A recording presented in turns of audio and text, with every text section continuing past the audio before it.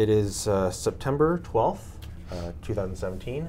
I am Hansen Sue, and here with Marc Weber, and we're interviewing Bas Ording. Is that correct? Yep, Bas Ording. Bas, okay. Mm-hmm. Can you just start with a little bit of background on yourself, where you're from? Sure. Yeah. So I'm from the Netherlands. So I was born, and I studied interaction design in the Netherlands. It was a pretty new course at that time. It was in college? Yeah, I was in college. It was part of the art academy, art school, and they had a special department that did more like technical things. They also had like music technology and animation and that kind of stuff. So and interaction design was part of that department as well. So was it a new field or a new program? Yeah, it was new. So when I started, that was just the second year that it was running basically. So what year was that? That was in '92. Yeah. And I was looking for what I wanted to study. I knew I wanted to do something creative, and like I looked at graphic design or even industrial design, and then I heard about this thing, and I was like really excited about it, even though I didn't quite know what it was. But I understood it had to do with technology, but also with the creative part, like design, and so I thought, hey, this could be interesting, because I was already interested in computers as well. So and I like drawing and that kind of stuff. So it seemed like a perfect combination. So. What was your first exposure to computers? Just when I was in school, I guess. In my first year in high school, we had a Commodore 64, and that's how I learned a little bit of programming in BASIC and that kind of stuff, and which is fun. So. And how about your interest in art or graphics? Well, I guess my dad, he was a graphic designer, and he had his own company, and they were working on packaging design, like branding and logos and all that kind of stuff. So I guess that throughout, I grew up with that sort of just seeing or being interested in visuals or graphics and all that kind of stuff. So and yeah, like I said, combined with also an interest for computers. So I was like happy to see this course called interaction design. I'm like, oh, this could be something good. So it was always called that? It was not called like user interface design or experience design, or? No, I think it may have changed in the meantime now in the past years. But when I started, it was called interaction design. Yeah. And so, what was your first job out of school? Well, I started already working freelance on smaller projects during school time. So, one of my professors, he had his own company, and I would start to help out like on small projects there and on the side. So that was good. So this could make a little bit of money, and also you get the experience what it is to work on an actual real thing. So it was pretty valuable. So how did you end up at Apple? Well, so so I was working freelance in the Netherlands for another year, I guess, after I graduated my master's, and I was always interested in Apple, and because we'd been one time with school, we had a work week in Silicon Valley, and I went along with that too, and my professor, he knew people in this area, and after that week at that company, he wanted to drive by some of the other places, other companies where he knew people, and he asked if someone wanted to join. I'm like, sure, I'll come along with you. So then we went to Apple and like Silicon Graphics and a bunch of other places, and so that was the first time I saw like the Apple campus, and I was all like, oh wow, this is like amazing, this is super cool. And I don't know, I think I felt that energy, or I felt something special there. And I'm like, oh, this, I don't know, sometime in the future I want to go back there if possible. And anyway, so I was working freelance in the Netherlands, and I decided that maybe I can see if I can do a project for Apple or something. And so my professor, he knew the person in the HI group back then, Pauline Strijland, and she was heading up the group. And she's also Dutch, and Pauline Strijland. Strijland. Yeah, I can give you the the spelling later, but my professor, he made Dick Rijke, he made this contact, or he helped me create a contact at Apple, and anyway, I ended up like buying an airplane ticket and booked a hotel, and I just spent 2 weeks in Silicon Valley, and I went by a couple of companies. One was Apple, and one was MetaCreations. I don't know if you still know about that one. I think I remember something. Kai Krause. They did like a bunch of pretty cool software for like Photoshop extensions, like with cool filter effects, and like, and they were known for doing like very cool looking UI. It was very like new, different kind of stuff that went like outside the box, and so I talked with them as well, and that was super exciting. They have a cool studio. Well, they don't exist anymore, but then they had this cool studio in Santa Barbara, like it's basically right by the beach, and like cool group of people there working on like pretty awesome UI stuff. And so after I talked with Apple, which went pretty well, but they said that they couldn't hire anyone, and because at that point Apple was not doing so well. Oh, right. This was 1997? This is 90. This is in 97 then. Actually, no, that was in 98. And 98. That was in 98. And then sorry, what was I? Okay, so Apple had this hiring freeze, so they weren't allowed to hire people. So that's what they told me. So yeah, sorry, but we do have a list of some other companies or people that maybe you can go by as well if you like. And so I went by Adobe and some other companies as well. And then I ended up at MetaCreations talking there, and which was super exciting to me because of all the cool UI stuff that they were doing.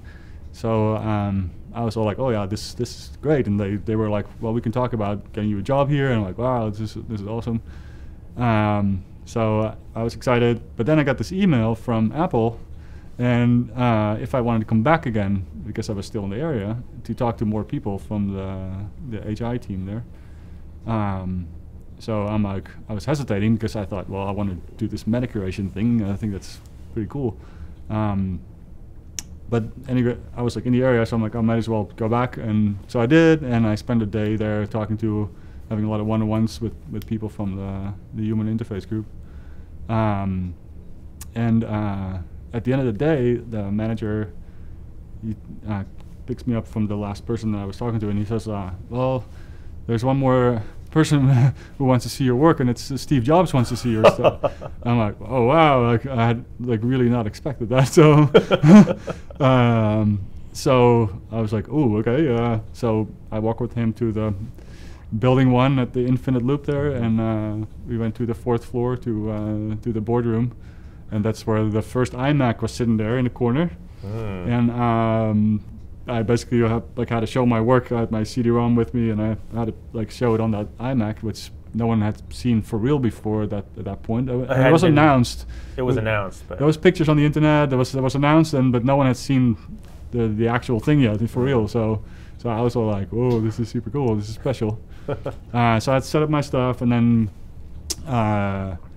Steve walks in the room, and then the manager says like Cordell Ratzlaff is his name. I'm not sure if he stayed around. I think he left anyway.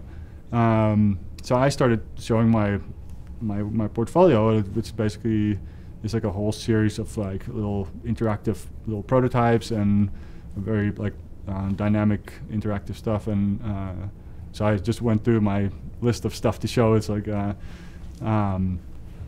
and I remember Steve being like quite excited about it, and there's certain things he liked and other things he didn't like so much. He'd be like, oh, I don't understand why, I don't get the idea of this, and I'm like, okay, so I'll move on to my next thing. And but it went pretty well, and yeah, he was obviously very interested. And at some point, he all of a sudden got up and he's like, oh, wait a minute, and so he leaves the room, but then he comes back with the shell of an iMac, just the shell. And he starts to show me the inside of it, like how all the details and how it's, and I don't know anything about industrial design, so I was like, okay, I don't know, but I did understand that he was all about the details of things, even the inside of it, right? So that was pretty cool. And then we talked some more, and I don't remember all the specifics because it's a while ago.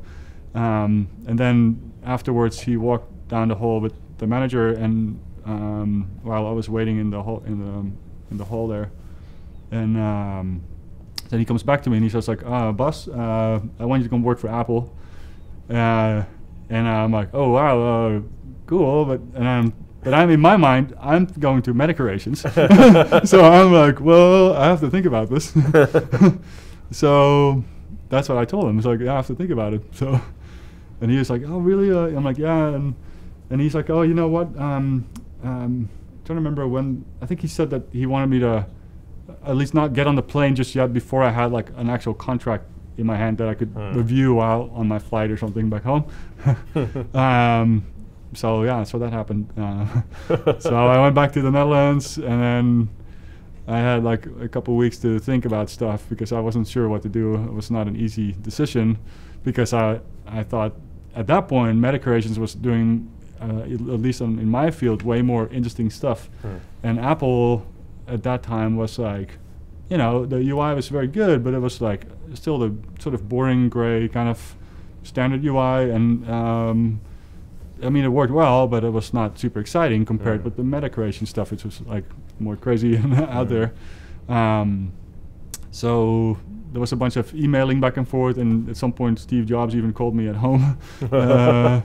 And of course he forgot the time difference with the Netherlands, so he called way too early in the morning, and I was barely awake, and I had to like deal with Steve on the phone, like, oh my god. Anyway, but yeah, in the end he managed to convince me to come work for Apple. So, and he's a hard man to turn down. I guess so. Yeah. So, but I'm glad I made that decision to go work for Apple. So. And did MetaCreations know that you had the? Yeah, I think they knew that I was. They knew that I was talking with Apple as well. So, so they were both trying to. They were both trying. Yeah. So, and in the end, like MetaCreations also congratulated me. They said, "Oh, great that you got the Apple thing. It's a cool thing. It's good." So. So that made me feel also good about the decision. So, so yeah, and then the whole process started. Like I moved to the US, and which is quite exciting. So, and yeah, it was a pretty amazing experience. So. Well, what did you work on first when you got to Apple? So yeah, when I joined the HI group, I started to work on. So ideas for Mac OS X, like, specifically, I guess the dock at the bottom of the screen. Because Steve had seen one of the demos that I made that had like that magnification effect that's in the dock currently. Effect? No, it's the magnification of the icons. In the dock. The icons, okay. Yeah, and the demo I had made was not for icons, but it was just for little pictures, like photo images, basically in a small thin strip. And if you roll over, it would just sort of zoom out and create sort of a fisheye effect. Oh, right. So that whole thing where you can ripple across. Right, yeah. So I started to work on that basically, but then for the Mac. And the one thing that I didn't realize at the time when I showed that demo to Steve is that at Next they had the dock, but that was a fixed icon size. And you only had like, I don't know, 13 slots or something. And if it was full, it was full. That was it.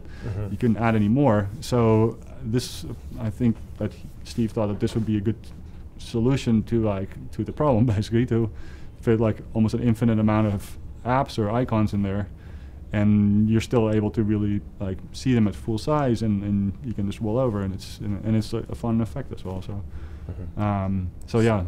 So when Apple saw your photo demo, they thought, aha, that could be for the dock. Yeah, I think that's probably what Steve thought. If I'm now looking back at it, I'm like, oh, okay, I get it, because I was kind of naive at that point, I guess, when I showed it first, and I think that Steve thought, oh, this could be a solution to our problem that they've been trying to solve for a long time. So, anyway, so yeah, I started to work on the dock and other things for Mac OS X, like some visual design. I worked a whole bunch on the what later is called the Aqua user interface, the glossy buttons, the blue user interface elements, and I worked on other effects like the genie effect that everyone probably knows, where Windows gets sucked into the dock and all that. Yeah, so Steve really liked to demo that one. yeah, it was fun to work on too, and it's definitely fun to demo. So it's and we added stuff in like the slow motion effect that people have seen, and the funny thing is, it's like it was not meant for demonstration purposes, but it was more for while we were working on it, that we could see if it was doing exactly the right shape, that there was not like weird jumps in it, or that we didn't calculate it right how far along it was. And so it was basically meant just for during development time, but then we end up leaving in the final version that you can also slow it down still. So how did you come up with that, the genie effect? The genie effect started when we were thinking about, so there's these dialogue panels that you can get when you print a document, right? It comes down from the title bar, because that was a new thing back then. Oh, the sheets. The sheets, yeah. So that's where it started, because that concept was like pretty new when they already thought of this before I started there. That it would be attached to the window that it applies to, right? So. But we wanted to animate that instead of just like appearing. We wanted to have an animation. But the problem was, like, if the window is smaller than the sheet that comes out of it, then how is that going to work?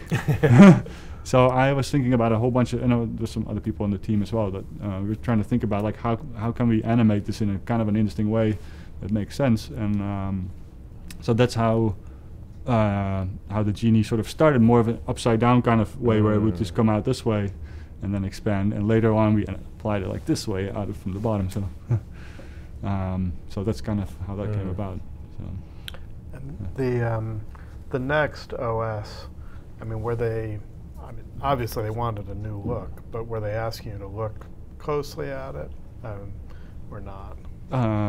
Or just sort of clean sheet of paper? Yeah, I've seen it. I guess I saw it, but I didn't really study it that closely from what I remember. So it's more like just come up with new ideas for this new thing. So where did the design of Aqua being, these candy-colored, lickable buttons and things, and where did that design come from? Was it motivated by the iMac, the colors of the iMac, or? Yeah, from what I understand, because other people from the team then were also working on this ideas for the styling and the visuals, and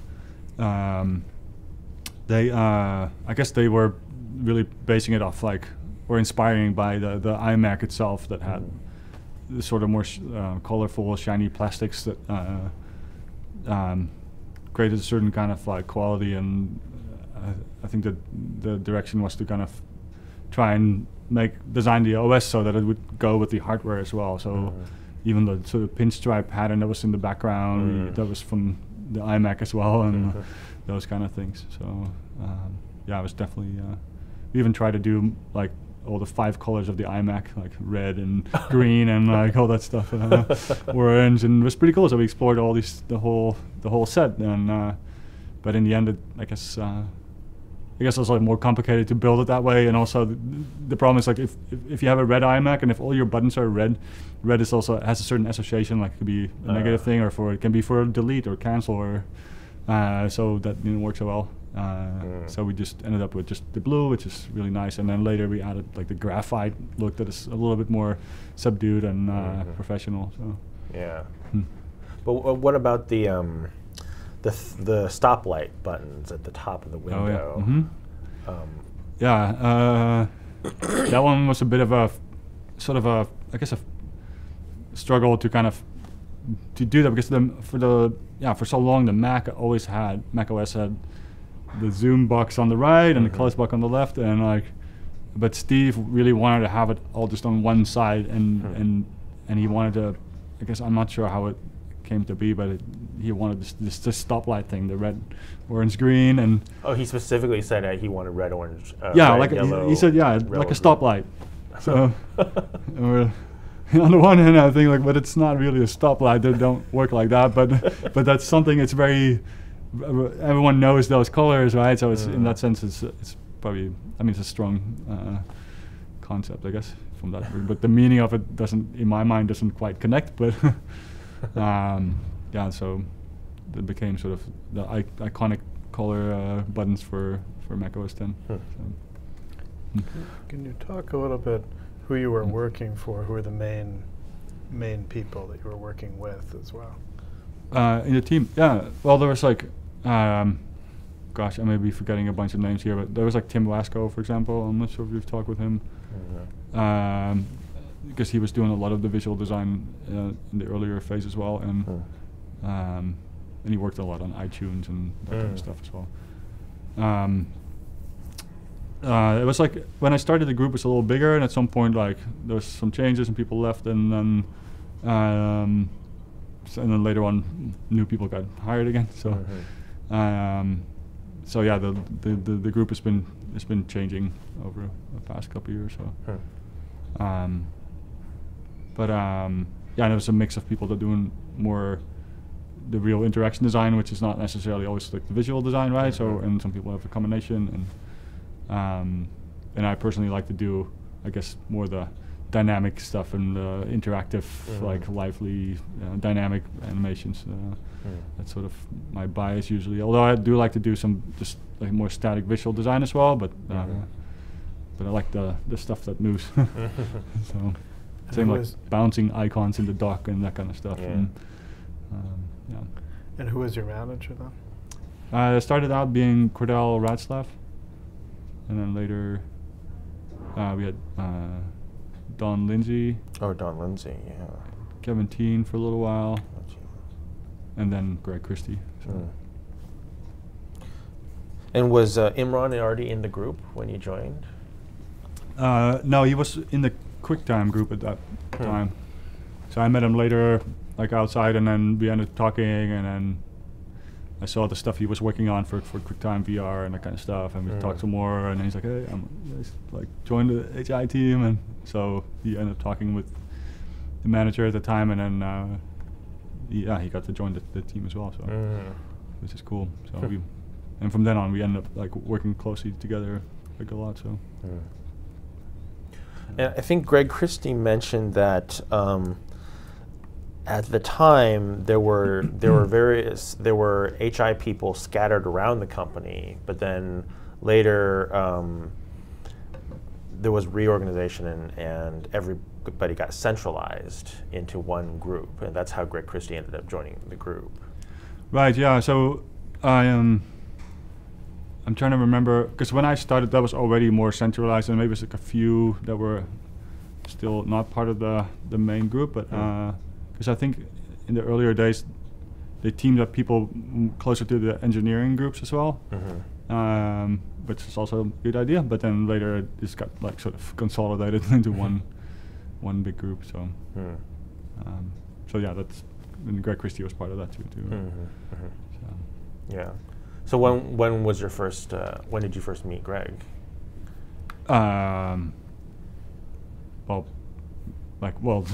first day, that second day that I interviewed at Apple. Oh, that's when I talked with him at the end of the day. Oh, okay. So he was part of the group that interviewed you. Yeah. So I asked him to talk to me too. So. Okay. Yeah. But because I think at that point he wasn't like officially in that team yet. I think I don't even know, but I did talk with him, so yeah. So. Interesting.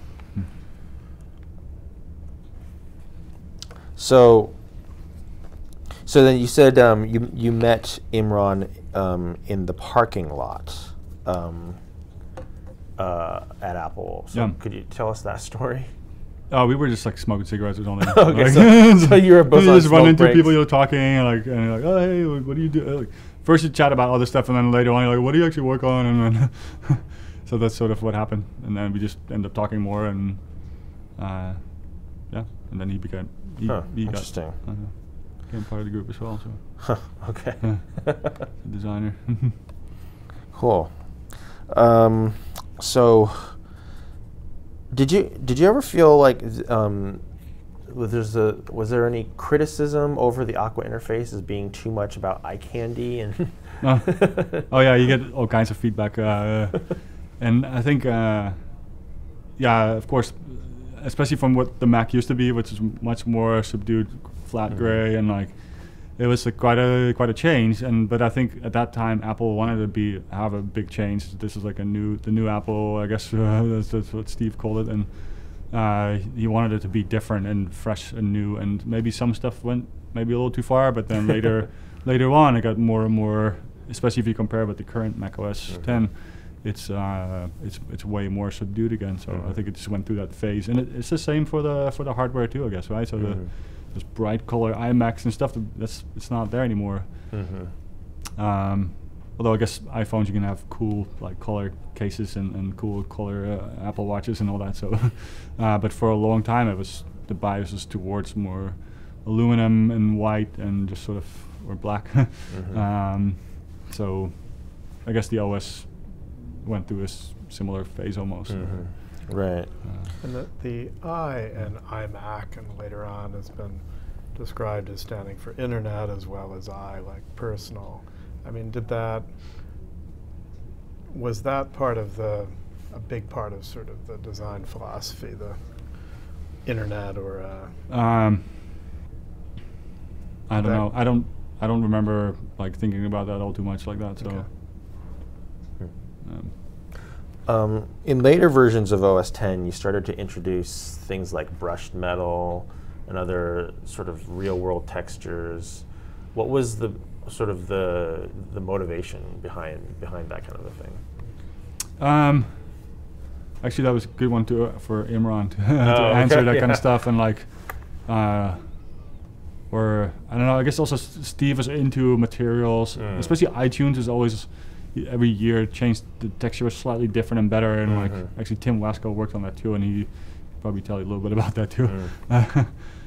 Steve is into materials and the quality of stuff, and like so.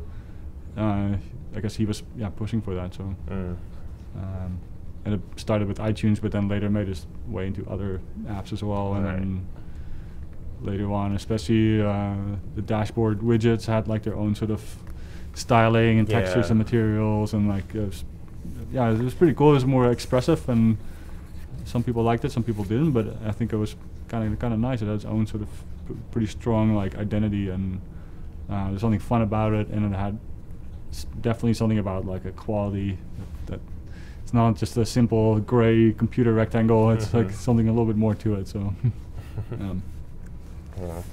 How did the design language of OS X evolve over the years? I mean, you mentioned it got more subdued. I guess it got more refined. Like the buttons got like a little crisper. Everything got a little more flatter, I guess, and still trying to keep that like sort of glossy quality to it. So and played with the shadows to make that little, or some of the shadows got bigger and more diffuse, others more sharp, and I guess at some point we even got rid of the round corners on the menu bar, that kind of stuff, and just to kind of try and clean it up, and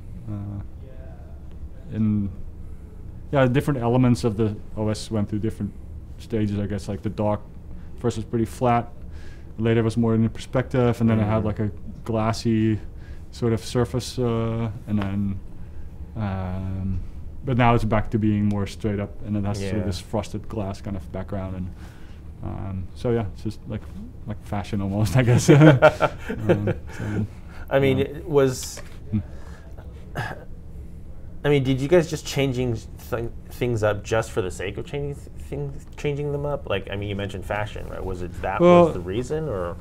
I think I wasn't just for no, it wasn't just for, because we were trying to make it better, or to give it a certain kind of new cool look or something, and or to match the hardware, or just in general, just to kind of give it a certain feel and to make it feel more, I guess, give it more quality, but also refinement. So.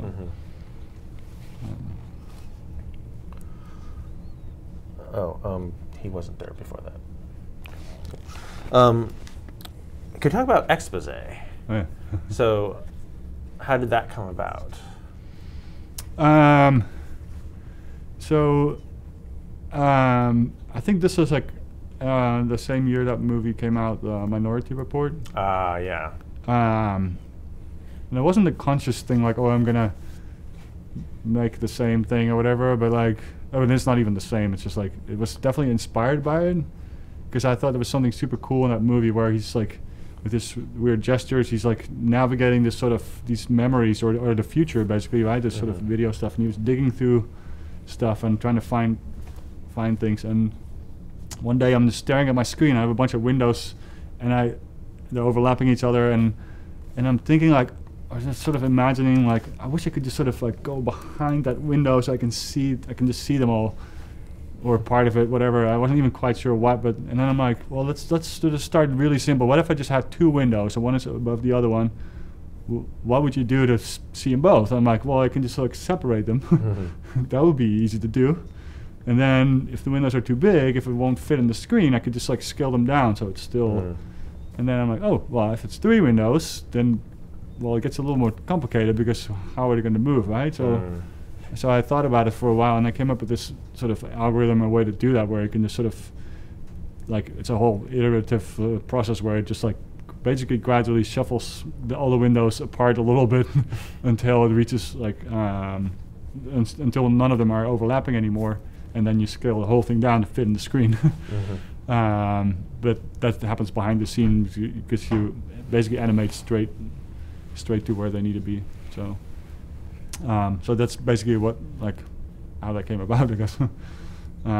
Because I guess everyone had the same issue where you have a whole bunch of windows and you know it's somewhere in the pile, but you just can't get to it and you can't see it, right? So so that was really fun to work on, and then I worked together with John Louch from engineering, and he's super good, and he worked on the dock to get that all to animate at like high frame rates and all to get it really working really well, and I knew that he could access, because of the Genie effect that was owned sort of by the dock, the process that runs the dock, and that has to basically grab a window and morph it, right, and manipulate it.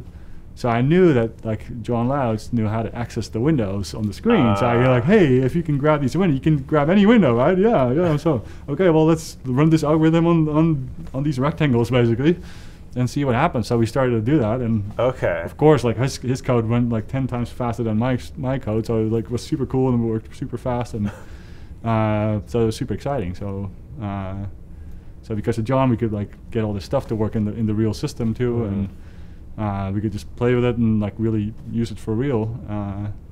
And then we could demo it to Steve Jobs and a bunch of other people, and they get all excited. And then of course you get all the other ideas. Oh yeah, it needs to be just the app windows, or it needs to be all the windows, or and then we added this thing where you can hide all of them, so you push them all off screen, right? So to show the desktop, and so so a bunch of stuff that got added to it, features, and I think it became pretty useful. So, and it's still, I see people use it.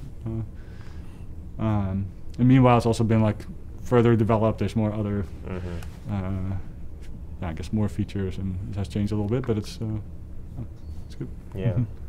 So how did you how did you develop the prototype or the mock-up? Oh, so I use this program called Director. It used to be Macromedia, and it's Adobe, and so that's basically what I use to make basically most of all my demos and prototypes. So so that I can animate things, or I can just write little programs that can do those algorithms, and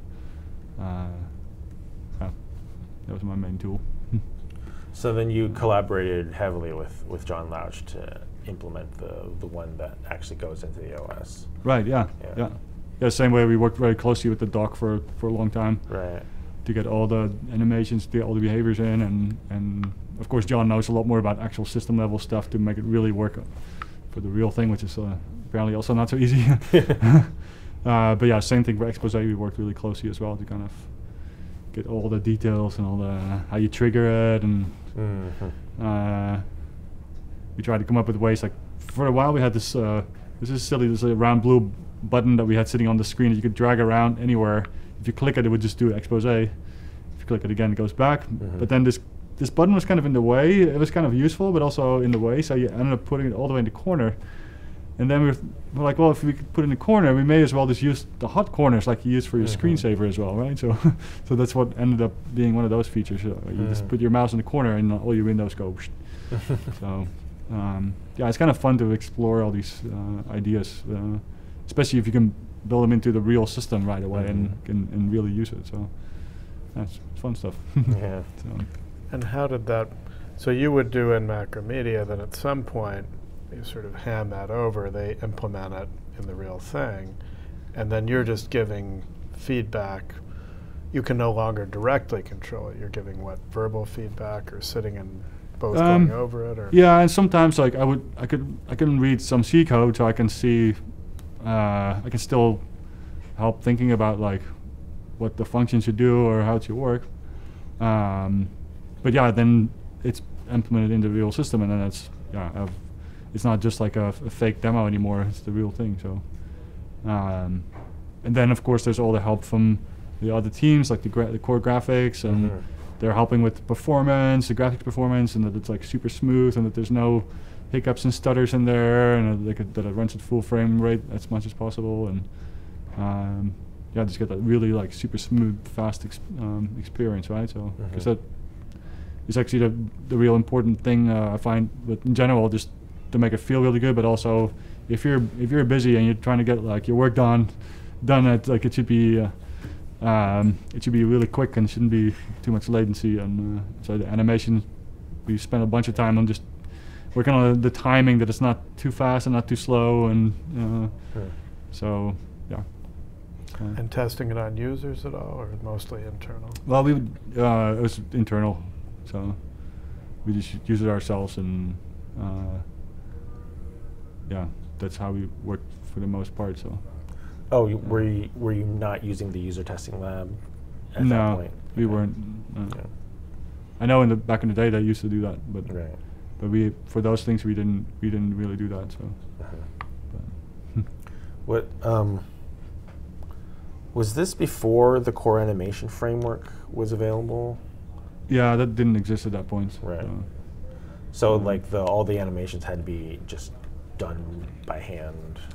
Yeah, we had like basically had to program all the animations. Right. So. Directly in OpenGL or whatever. Yeah, I guess it was probably using OpenGL. I'm not sure. There was the Windows server was basically dealing with that part. So the core graphics side, Windows server. I forgot what it's called, but yeah. Yeah. Could you talk a little bit about dashboard? Yeah, it's mainly Imran worked on that like a ton, so he would be the one to ask about those things. Right. Yeah. Yeah, I'm trying to remember if there's anything specific there that I can add, but I'm not sure. Okay. I helped out with like a couple little things in there, but the majority was like is Imran. So. Okay. Before we move on to the phone, were there any other important designs in OS X or any like applications that you would like to mention or talk about? Let's see. Well, there's lots of little, smaller parts that are, I don't know, that are interesting and that weren't really done at that time, and that I think made a difference in somehow. And like for example, the progress bars, like that had the animated pattern in there, and that's something that kind of came from before then in Mac OS 9 or 8 and before. If there was a problem with your Mac, if that progress bar didn't move, it meant probably that you had to like reset, reboot it, and you're like, this is not good. So, and I remember that feeling where you're like, this progress bar is not moving. I don't know. I think this machine is stuck. So when we were like doing sort of the Aqua version of this control, I thought like, it would be kind of fun if there's something animated in there. And actually Tim Wasco also worked on this stuff as well, and I don't quite remember how some of these ideas came to be, but anyway, we had animations and stuff. So I think that's an interesting thing where even if it sits at the same sort of percentage on the progress bar, you still see there's animations. The computer's still fine. It just takes a while, and but it's fine. The thing is not like frozen, right? So, so those kind of things that add little. It adds something dynamic that's sort of more fun to look at, but it's also super functional. So that's often the things that we're going for. So it's not just to make it look fun or something. It's like there's an actual reason why it's there. Right, especially since in OS X you have multitasking, so it's not. Even if that one app is stuck, the whole system isn't stuck, so you don't have to reboot the machine. Yes. So yeah. Yeah. So, yeah, and because of that, we could do things in a different way. So. Mm-hmm. Yeah. Just trying to think of other examples.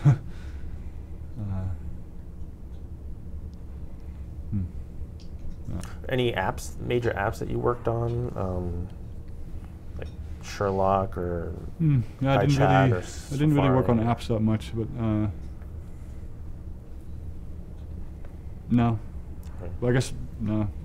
I worked on the system preferences, like how if you click on something, the window sort of morphs to the panels and like sort of expands and like crossfades the content. And so I worked more on those kind of things, the transitions and like the mechanics almost of the UI. And I haven't really done like a whole app or something like that. So. Just moving on. So Brian Merchant in his recent book talked about the formation of this group to explore new rich interactions. So that included you, Imran, Greg, Brian Huppy, Duncan Kerr, Mike Colbert, Steve Hotelling, Josh Stricken. So who else was part of the group? How did the group form? And what were you guys exploring at first? Yeah, I think that was about right. That's everybody. Yeah, I think so. Yeah, unless I forgot some, but I think it was very small. Yeah. And yeah, we just started. How did you all get together? I mean, because not everybody was part of HI, right? So there was. Yeah. There's people from different teams, and I think I don't even remember who initiated, but I definitely know that like Duncan Kerr, he was like helping to sort of like support give it some structure, basically the ideas, and he would just sort of help kind of push it a certain direction, I guess, which was great. So for the whole creative process and trying to come up with different ideas for what we could do, and yeah, we ended up talking about the multi-touch stuff and I don't even know, I don't remember anymore how it started really, but yeah, I definitely remember having a bunch of those meetings where we were brainstorming about what we could do with multi-touch. So, and meanwhile, there were like developing hardware that we could use to actually build some sort of prototype, something that we could interact with. So, So were you guys exploring multi-touch from the very beginning, or was that something that you guys had already formed and then you discovered multi-touch? Well, for this particular thing, I think I was pretty much right away about multi-touch. So, yeah, I'm trying to remember. I think. So it's almost so you guys essentially convened to explore multi-touch. Yeah. Huh. From what I recall. Okay. Yeah. And so what did? And this was not like a formal group, right? This was just like this was not a formal division in the company. It was just it's just like a bunch of people like from an interest group. Yeah. Kind of a thing. Yep. And did you guys give yourselves a name or anything, or do you know? I don't remember that we had a name. No, it was just we just had this meeting about I guess multi-touch or whatever we call it. So. Okay. Yeah. And how often did you meet then? I guess I don't know, once a week or 2 weeks. I don't remember. It's, and depending on what was going on, more often. But it's yeah. But the cool thing also was the ideas were going, the brainstorming, and then they were bringing up the hardware platform, I guess, with the multi-touch. Right. The touch pads from Fingerworks and combined with like other software and hardware stuff. And then we could start building an actual, something you can interact with. Like I don't know, you probably heard the story with the projector that we mounted on a thing to project onto the tablet with a piece of paper and connected to the Mac, and I was using a director demo to run the thing, and we could move stuff around on it on the screen. yeah, that was sort of the very early beginnings of that. So Right. it's pretty exciting because it was the first time you could move stuff with your finger in such a easy, lightweight way. It was not, you didn't have to press hard or anything. It was just like magical sort of, you're touching the light. And it just kind of worked. So it was, yeah, it was just fun. Where you go like, ooh, you can do all kinds of stuff with this. And it felt very direct. And even though it was still sort of not the best prototype in the sense that you would get, I mean, you would get like a shadow from your hand because of the projector, and so it wasn't ideal, but it was enough to kind of get the point across so you could feel like, oh yeah, this is something interesting. So. And was it this was the main thing you guys were doing, or was it a side project? Oh, that was side, because we were still doing like Right. Mac OS X and. So it was really just, yeah. Yeah, it was a side project. Yeah. See where it led. Yep. And this was started before you acquired Fingerworks, so you were sort of buying their devices and playing around with them, or? I don't know what the timeline is there, because all I know is at some point we had this thing, and I didn't even know I heard about the Fingerworks name, I guess, but I wasn't aware of what the whole situation was with that technology and Apple and Okay. and so So then the next thing you knew that somebody had built this projector table thing, or we were involved in that. yeah, well, I didn't help building it, but like Brian Huppy and Greg Christie and like they ended up like putting together this rig or whatever you call it. So yeah, I saw this happening, and I was like, I had to use that stuff to kind of get the demos going. So. Isn't that the one Greg said was in some top secret room, particularly?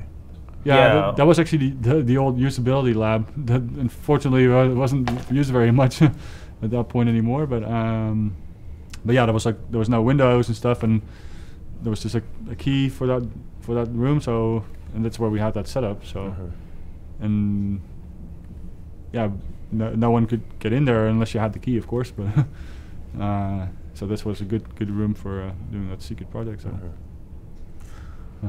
What was the you mentioned being able to, I mean, this is the first time you could do direct manipulation, right? So yeah, what was the attraction of that?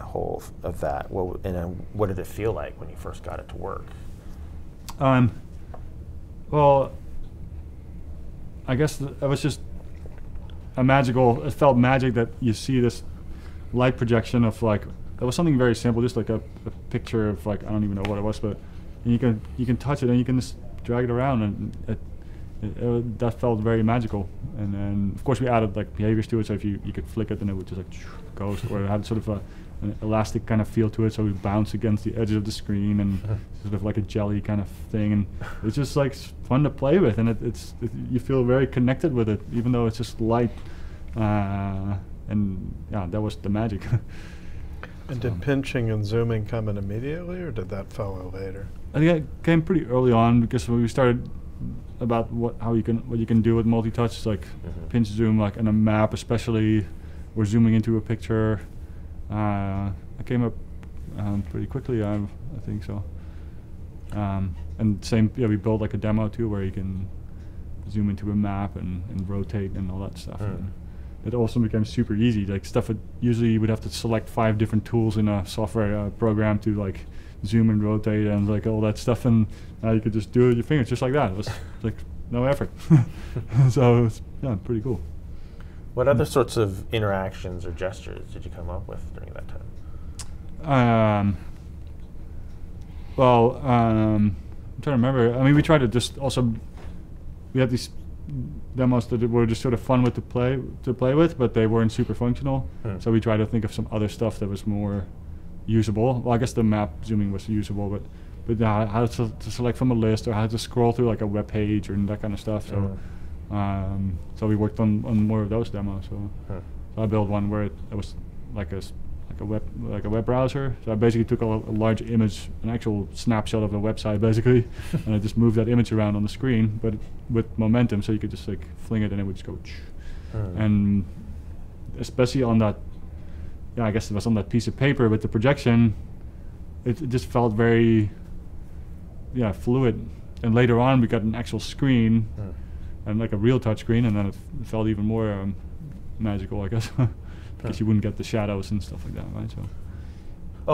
Wait. When did the touchscreen come in? How long was it before you got that? Yeah, I'm trying to remember when that happened. That was that was later, of course, and I'm not sure. It must have been, gosh, I don't know how many, probably a couple months in between or so, before they were able to build an actual screen that had multi-touch integrated. So. And I mean, the scrolling, of course, one finger works. The true multi-touch, I mean, pinching and zooming is necessary for. But I mean, where did it just seems some of the idea is more about a new way to use a single touch. Some is genuinely using multi-touch. Right. Yeah. So most of the demos were actual single touch, but and some of them had multi-touch, right, with the zooming, and we tried. I'm trying to remember if we were trying to do other stuff with like with multiple fingers if you tap or drag, but I don't remember the specifics of it right now, but yeah, but a lot of stuff ended up being single finger, which is fine. Do you remember any major kind of gestures you were thinking of that didn't make it into that were too complicated or too? I mean, what were some of the things you explored with multi-touch that got dropped later? I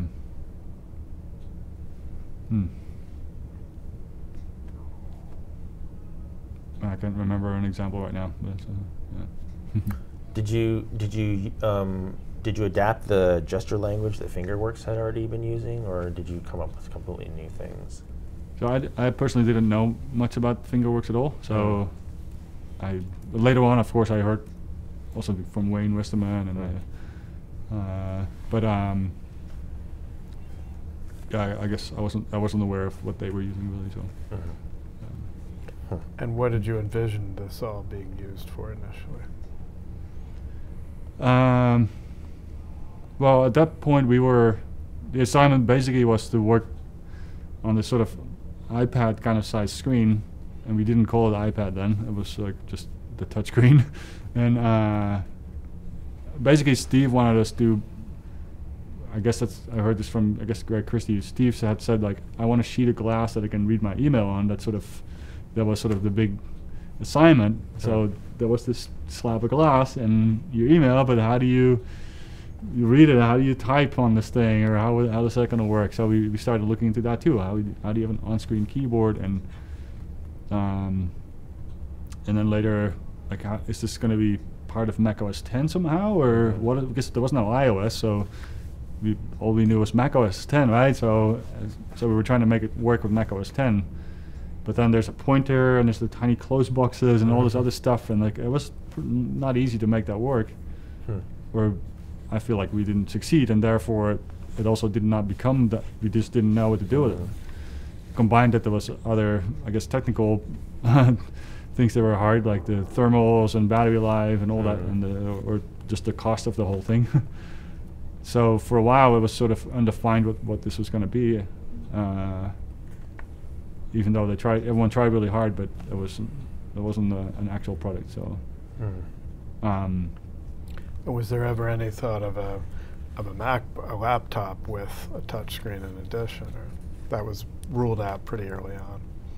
Yeah, it was all about this sort of more tablet, like a tablet kind of thing, from what I know. So, yeah, and then. Yeah, we did a whole bunch of explorations with like on-screen keyboard stuff and touch typing. It's tricky, but. Did you look at all to stylus-based interfaces from the Simon or the Palm or?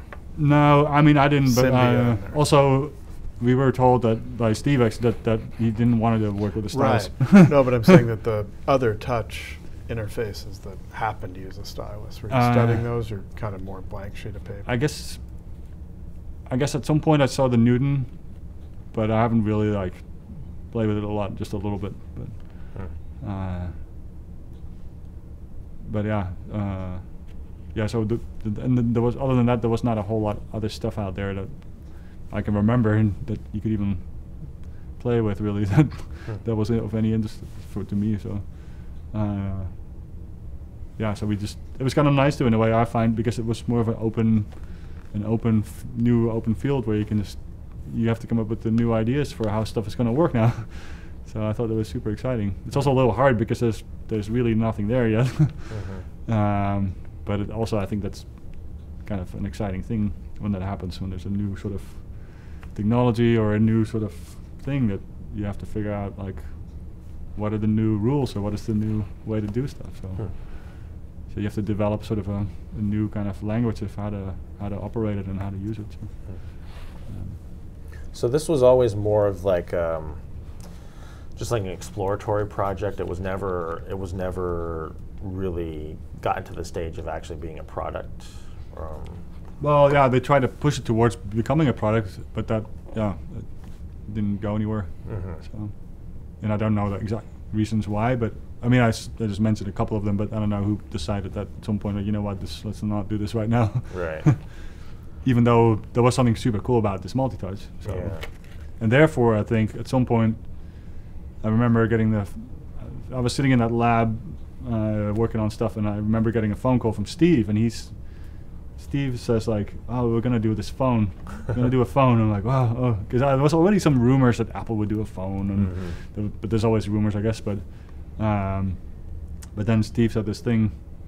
I'm like, and he's like, yeah, and it's not gonna have any buttons. It's just a screen. It's just with touch. There's no keyboard, like a keypad, right? And so I'm, oh, and so yeah, he basically asked, like, if we could work on making or exploring demos or ways to, like, how do you scroll through your list of contacts, and how can you call someone, and that kind of stuff. So we just used, like, because we had that larger size tablet, basically, with a cable connected to the computer. But so we just used a corner, just masked it off, basically, and we just used the corner of it that was the size of an iPhone, so you could just sort of hold on to the corner to pretend like you were holding a phone, sort of. Yeah, that's how we started with some of these very basic demos. Like, you just list of names, and you scroll, and then you pick one, and it slides over, and you could just pretend like you call someone. So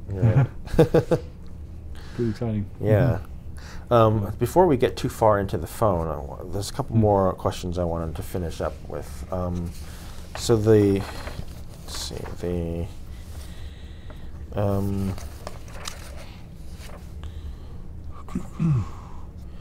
could you talk about your primary design influences? Like, what was influencing you in the kinds of interactions that you would design, or the kinds of interfaces you would design? It's a good question, but I'm not sure, actually. I guess well, I guess still from, like, the school time, when, like, other people also, I guess, were all sort of inspiring each other with making sort of dynamic demos, and of course not everyone was doing that, but, like, a bunch of people were into that, and that was sort of I don't know, I feel like that was sort of you always want to make something that's kind of fun or kind of alive somehow, and that you can share with other people, that they also want to play with it or try it out and get it. Yeah, so I think that's how it started, basically, the way I create certain things, and I always just sort of kept doing that, I guess. So Brian Merchant says that you were influenced by typesetting and video games. Well, yeah, so yeah, you see, it's not like that I'm gonna go like, oh, let's study all this stuff, or let's, like, closely analyze everything. But if you see video games and that kind of games, they often spend, like, a lot of time to tune it in such a way that it's fun to play the game, right? So the animations are nice, or it's like the way the controllers work, or the way you can control your little character or your little spaceship, whatever it is. Like, usually they make it so that there's something cool about it, or something feels good, and that's why you want to keep playing. So so I always wonder, like, why, if you make a word processor or something, why does it have to be so super boring all of a sudden? It's like, it's something you have to use the whole day, and it's like, and that's wide. It can be much more fun or intuitive, and like it doesn't have to be so static. And so that's why whenever I work on something, I try to add something to it that makes it feel more alive and not boring. But I don't want to. It's also hard to not overdo it, because it shouldn't become like a crazy party when you're just trying to type your document, right? So it's finding the right balance between the functionality and also the playfulness. So. Do you remember Steve's reaction when you first saw the projector table rig? I don't really remember. I mean, I remember that he looked at stuff, and then there was a bunch of other people in the room too, I think then, and I just don't really remember it. Like,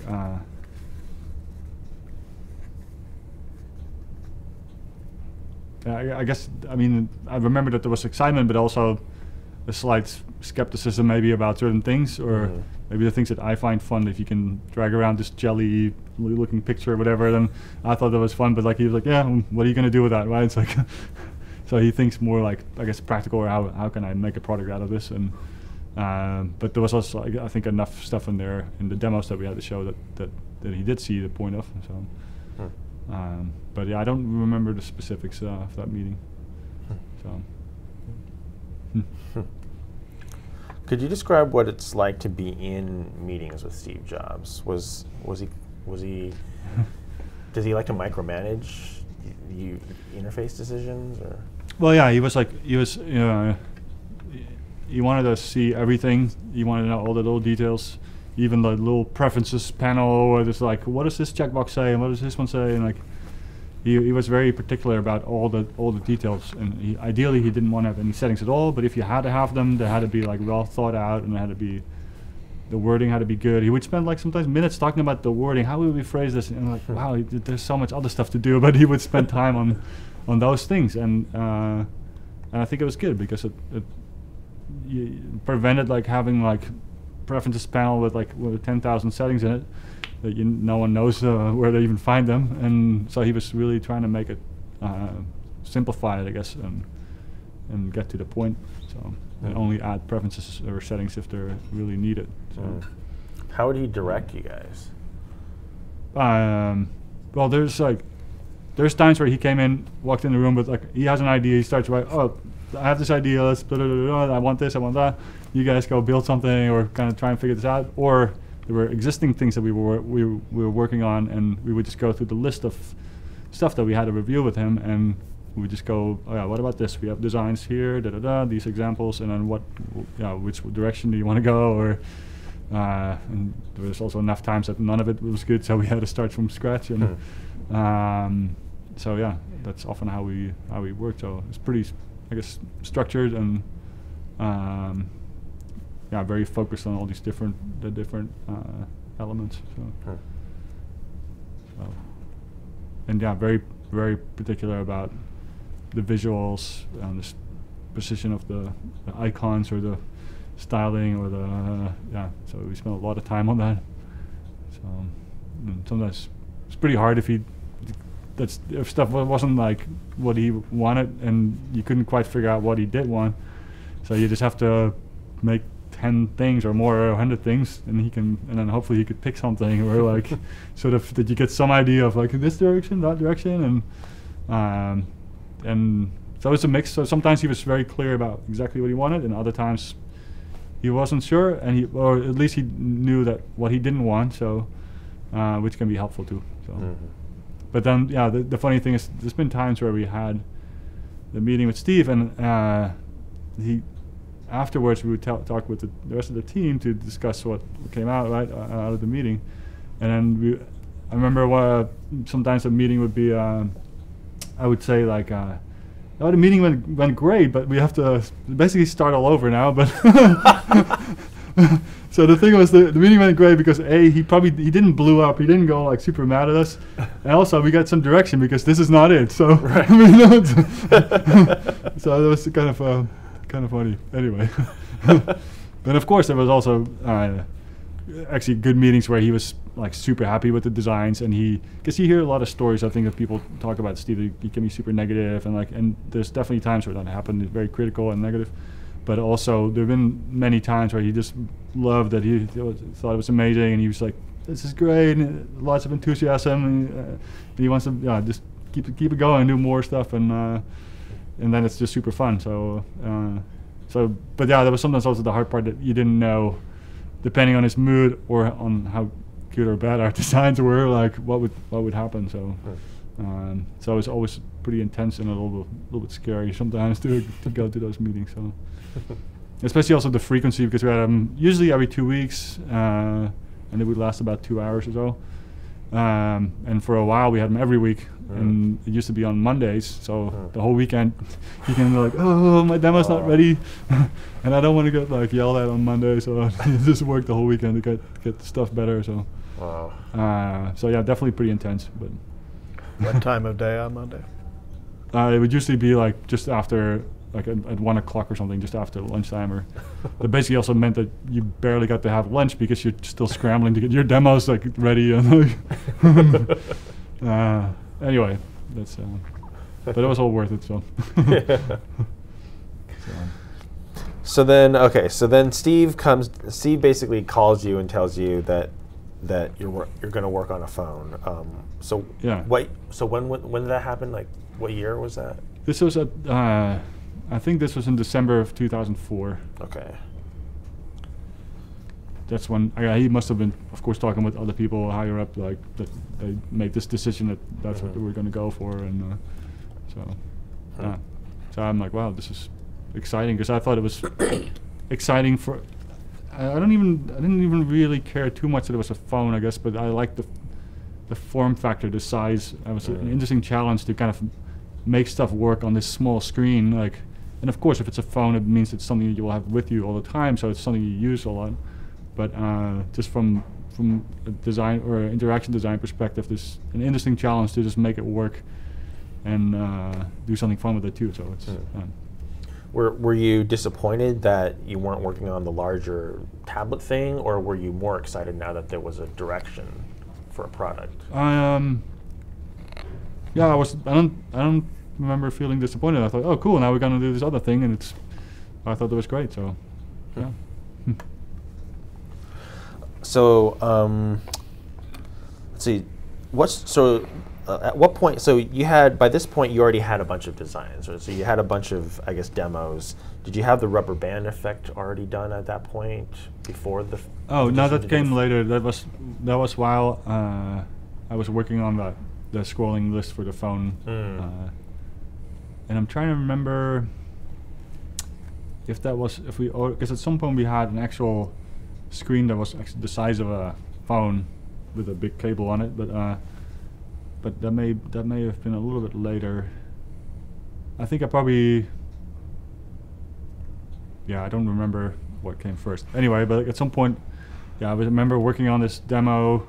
We scroll through the list, and I had lots of times where, because I was constantly changing stuff in my code, like I thought I was running the code, but then it wouldn't scroll. I'm like, oh, I guess I'm not running the code yet. Like, wait, but then it was running. But I'm like, oh wait, I'm scrolling the wrong direction because it's at the top of the list and it's not going to go any further, so it just wouldn't move because it was at the top. So, and then I started to think, like, oh, maybe I need to add some white space or something that you can see that it's at the top, right? But then still, if you try to move it and nothing will happen, it feels sort of weird, as if the program is just stuck or something. And so that's when I started to think about what can we do to make it feel still alive somehow, that it has some kind of gift to it. Or so I tried a couple of different things, I guess, and one of them was like adding this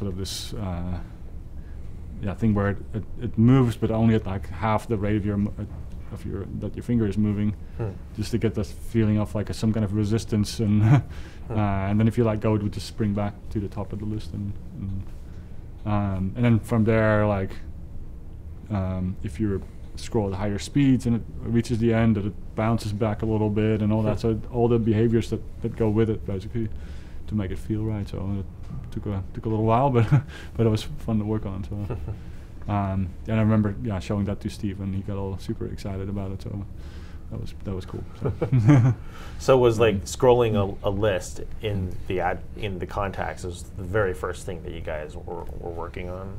for the phone, yes. Yeah. Yeah. There's I guess the main thing of your phone is like, at that point, yeah, you scroll to find a name and you call them. That's so. And you had already had inertial scrolling already from the previous tablet. Yeah, we had it on the tablet project Yeah. too. So yeah. Like this, in the particular case was like that picture of the website where you could just Right, scroll through yeah, it and yeah. you flick it and it would just. But that one didn't have that rubber banding at all. That was just it would just like have a hard stop at the end. So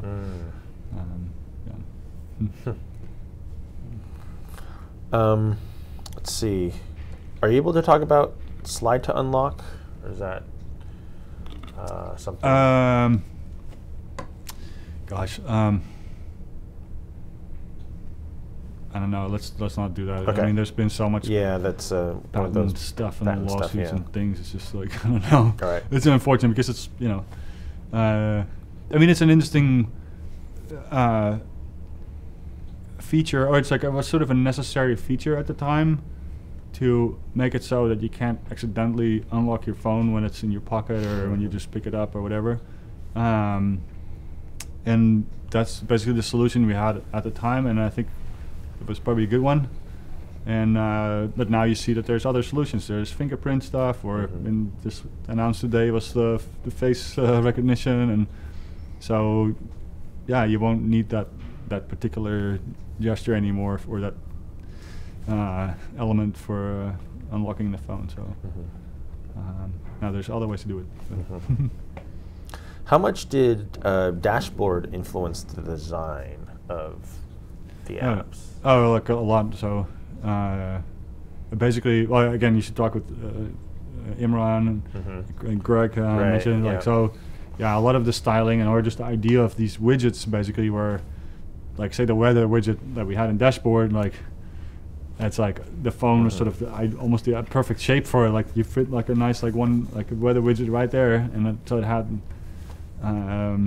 It didn't feel like a computer window or anything like that because of the way it was styled, and so that was definitely the basis for a lot of the visual design, and then the same for the way you would interact with things. Yeah, you wouldn't have the standard like Mac OS X controls in one of those things because that didn't go with the whole feel of it, right? So had to rethink how you would interact with it. So. And how much were you thinking of browsing as an important feature at that point? Like the web browser, you mean?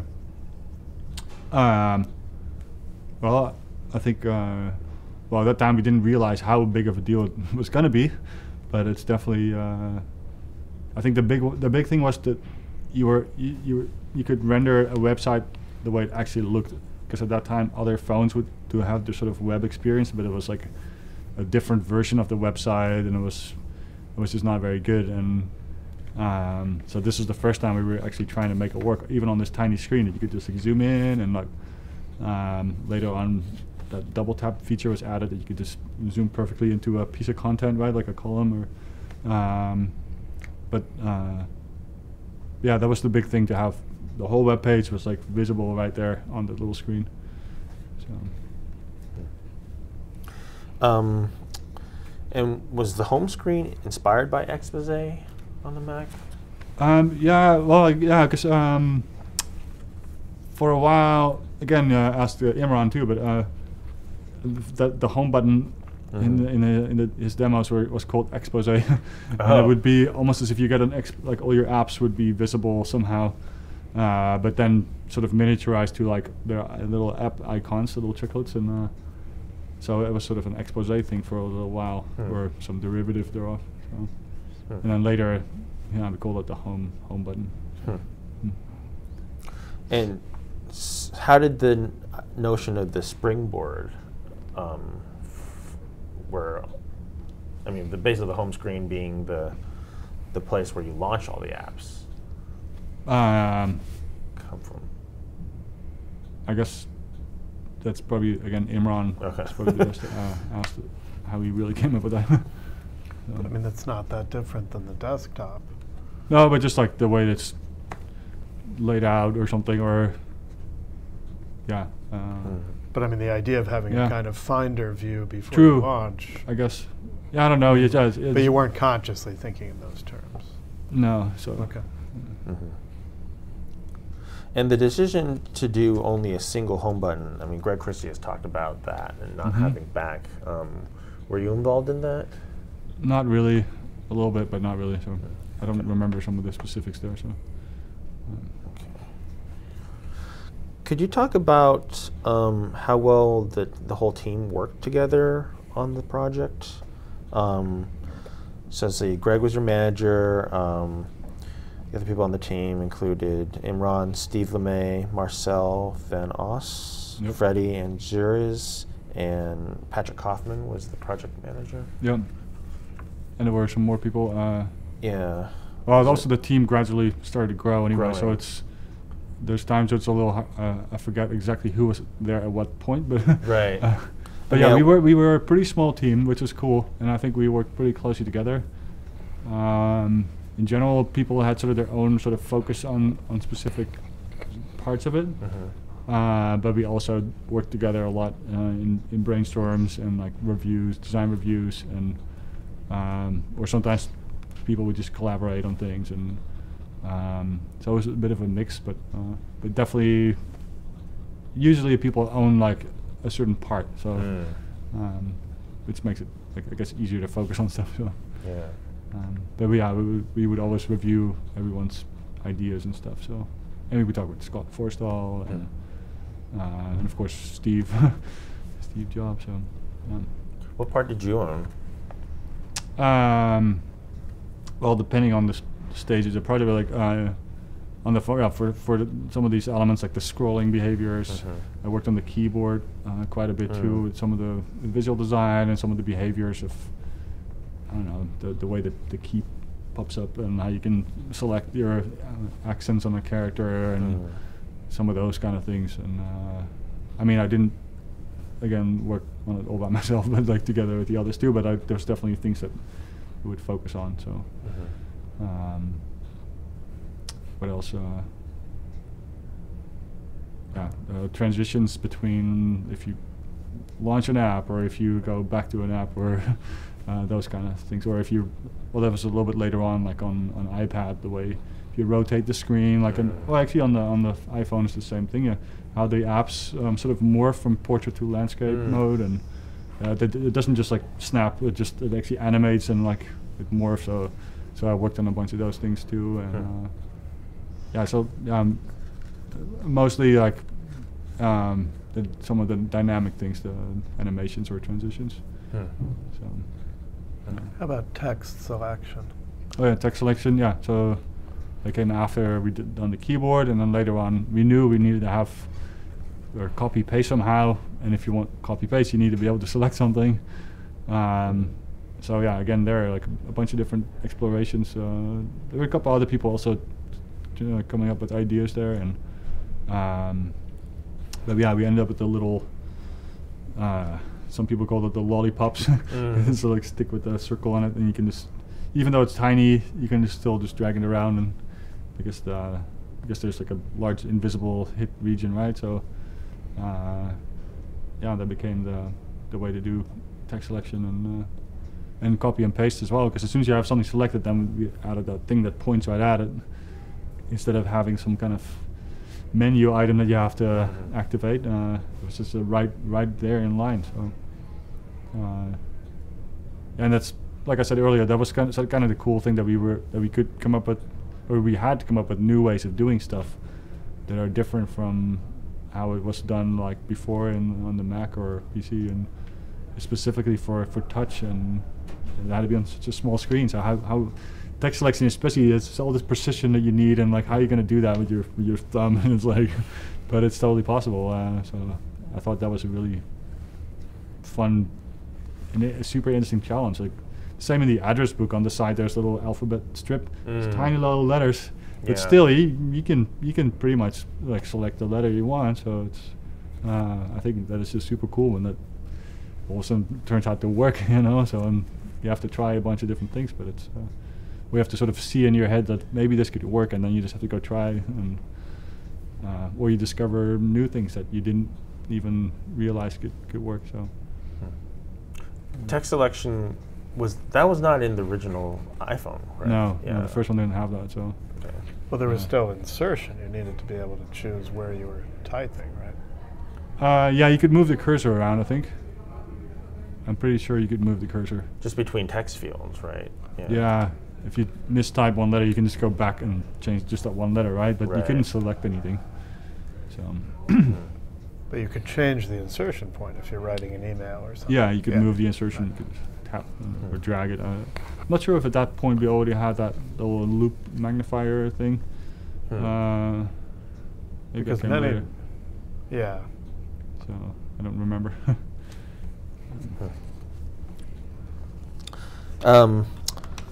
Greg Christie said that in January of 2015, Steve gave you guys an ultimatum to try to tell a more coherent story.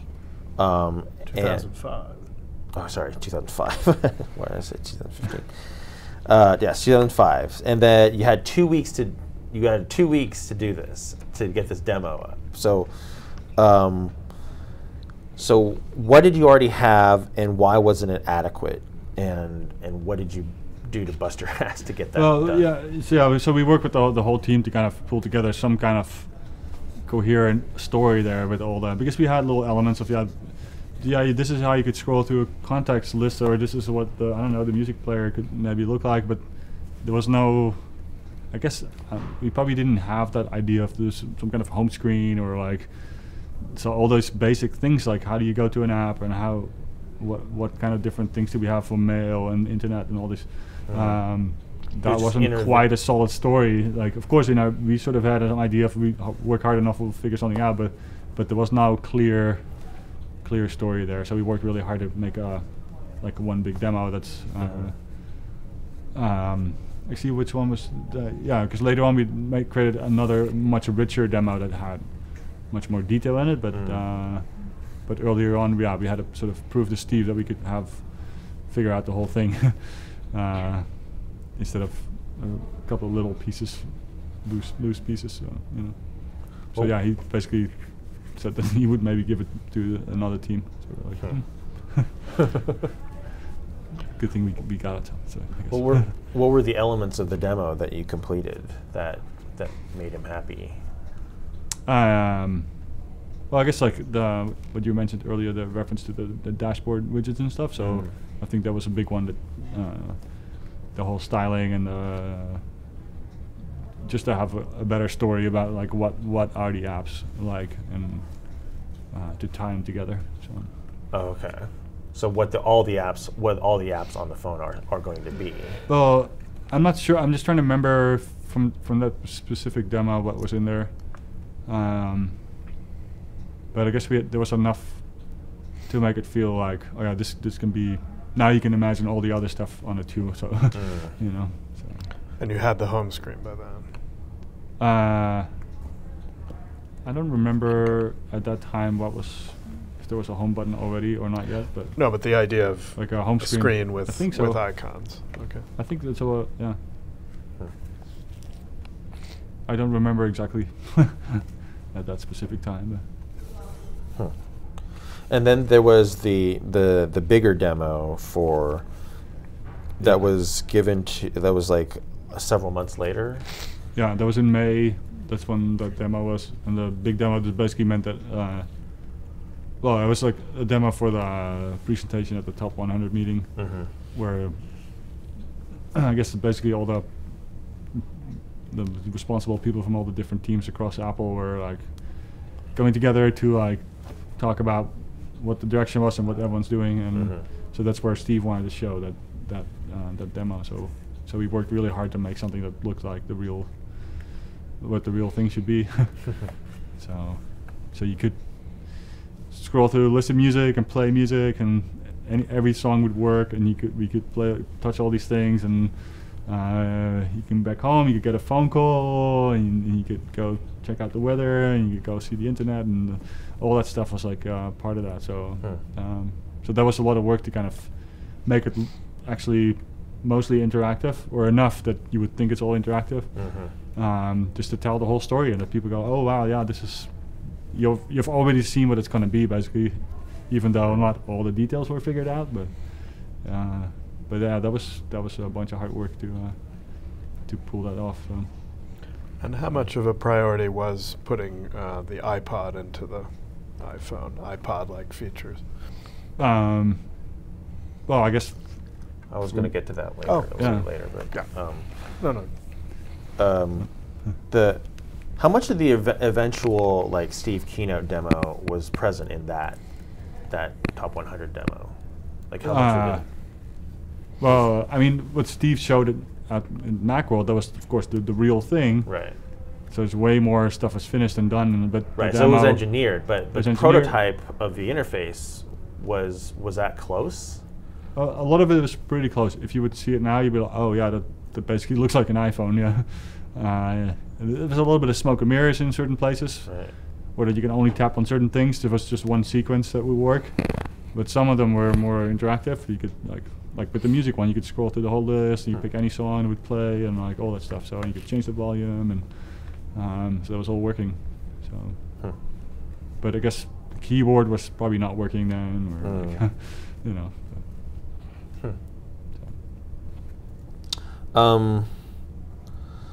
So let's see, all the various apps. So,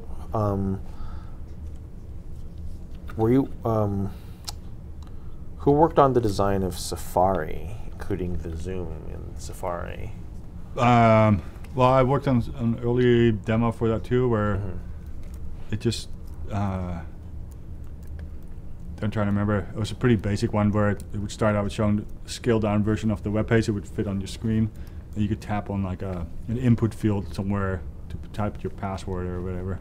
So you tap it and it would zoom into it, and then you would get a keyboard, and you just tap and it would just fill in the word. And then, but just to show that, okay, this would be with the pinch zoom, and you could do this, and if you tap, it would just zoom in. But that was sort of just the basic idea of it, and it didn't have, that particular demo didn't have too much other detail in there yet. But yeah, I guess the key thing was that you could see the entire website. So. And then the phone app, including visual voicemail.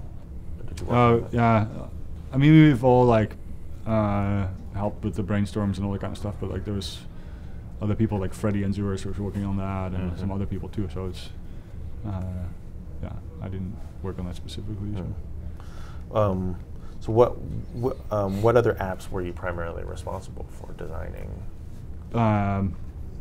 Well, I didn't. I feel like I didn't do any specific apps. It's just like elements of it, like some of the interaction, some of the behaviors. Like I don't know, like in photos, like there's some of the pinch zoom behaviors, but also if you swipe at it, say you zoom into a picture and you scroll to the side, the first time it will bounce. But if you do it again, then it will go to the next image on your list, right? So there's like subtle little behaviors in there that I helped out with, like trying to figure out or define how that would feel, so that you don't accidentally go to the next picture where you were just zoomed in and you happen to reach the border. Just trying to solve those kind of things. Right. So yeah, so I feel like I haven't really worked on just like a specific app or something, just details or certain behaviors that apply to many things, I guess. So. Right. So it's like similar to what on the Mac, you were basically overall dealing with sort of specific interactions in multiple apps or across the system. Yeah. But not specifically owning any particular app. Yeah, there may be. Yeah, I guess. Yeah, in general, you could say that. Okay. How did the notion of the way that a lot of early iOS iPhone apps worked, where you would select something from a list and it would dive down into another screen, and then maybe you could have multiple lists and you would just keep diving down. Where did that come from? I guess the first time we needed that for the iPhone was with the music player, where you just drill down like artist, album, and then a list of songs, that kind of stuff. or even in the phone app, I guess you could do the same. You have a list of names. You pick one and it slides over to the list of the phone numbers for that person, right? So, or it could be a group inside of it. So, how did that idea come about to do it that way? I don't know. I don't remember. All right. I guess the iPod used to do the slide over I guess too. that's So true, yeah. it's it's similar to that. So. Oh. Okay. So, at what point were you asked to work on the P1 iPod phone design? Because everything you had been doing was on the touchscreen version of the phone. So now, but then now there was this iPod phone also going on. That at what point did you find out about that and then were assigned to work on that? Yeah, this is like, I don't remember the date, but I was like probably a couple months after that big demo that was done. Like, so I think that because Steve called a big meeting with a bunch of people where you want to talk about this because he thought that the P2 or the iPhone, the touchscreen iPhone, basically, that there were too many uncertainties. Like it's a research project. He's like, this could take years. We don't know when this is going to be done. And it's like, let's do something that we know we can do. And that's basically sort of what he said, I guess. And we're going to do this like iPod-based phone, and it's like based on the Nano small thing. And so that's the direction where we're going for a while. So and put the touchscreen phone on hold. So. So we started to explore how with a click wheel, how are you gonna make a phone call, or how are you gonna type a text message to someone, or so pretty tricky stuff. But we got pretty far with it, which is cool. But, so most of the team stopped working on the touchscreen version and just moved over to the iPod version during that period? Well, we worked with like me and Imran, and I'm trying to remember with a couple of people on it, and so not everybody. Not everybody, because I think still, I don't remember if the other project was still going, but there was also other like Mac OS X stuff as well, right? So there was plenty of work to be done, regardless. So, but yeah, we went to try and do stuff with the click wheel. So, which is also kind of fun. Yeah. So how? You came up with the predictive typing for the scroll wheel. Oh yeah. Well, there was a thing where because it takes so much effort to choose all the letters from the alphabet. Yeah. So I thought like, well, if you choose the letter H or something, then maybe above all the little alphabet letters, we show the word that could be the most likely one that you type. So it's just like hello, for example, and then you can just select that word. And then you can start typing the next word, but then it could already like have the most likely word again showing before you've even typed the next letter. It could make the best guess. Like if you've typed other stuff in the past, if you say hello, how are you, then maybe the word how is going to show in that bar on the top there, so you don't have to type anything. So you can just, it's already pre-selected, so if you just press the middle button, it says hello, how, and then are you, it's like likely words to follow, so it goes really, really quick that way. So, and that demo that I built it would just build up a database as you go. So anything you type, it would sort of store, and it would just sort of learn what kind of things you or which words are followed by others. So. So that worked pretty well for that little click wheel thing. So, but yeah, it does not compare to how fast you can type on a touchscreen iPhone. But at least it was something. So. Was that inspired by anything, or was it the idea of having? I don't know. I just thought that was a nice way to do it. Just add the words right there. So. Yeah. How did you? How difficult was it to make the scroll wheel work for the phone? What challenges were there? Well, the hard part is like, there's just the physical. They have to build it a certain way, and the sensing, but also from a user interface design perspective, like all the way you select stuff and the way you can navigate the menu structures, and it's just very limited with just like that one scroll wheel and the button, and so it's just harder to make it super intuitive. Yeah. So. But for the predictive text, though, did you look at all at like SMS on dumb phones? The predictive. Yeah, I guess on those simple phones, then they had some kind of auto completions or whatever you call it, right? So,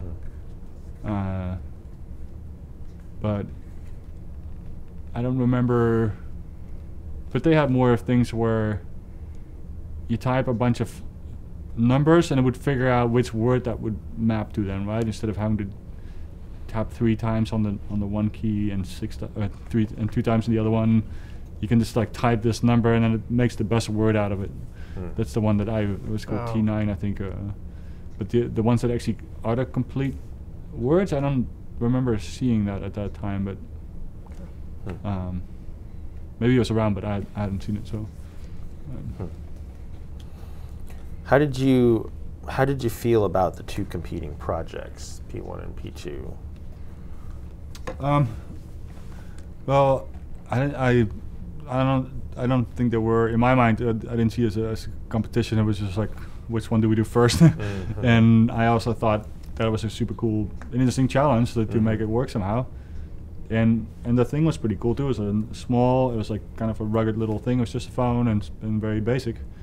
So I thought it was a nice product as well. And it didn't have the power of the real iPhone, but it was definitely a practical little thing as well. So. So you think it could have actually worked?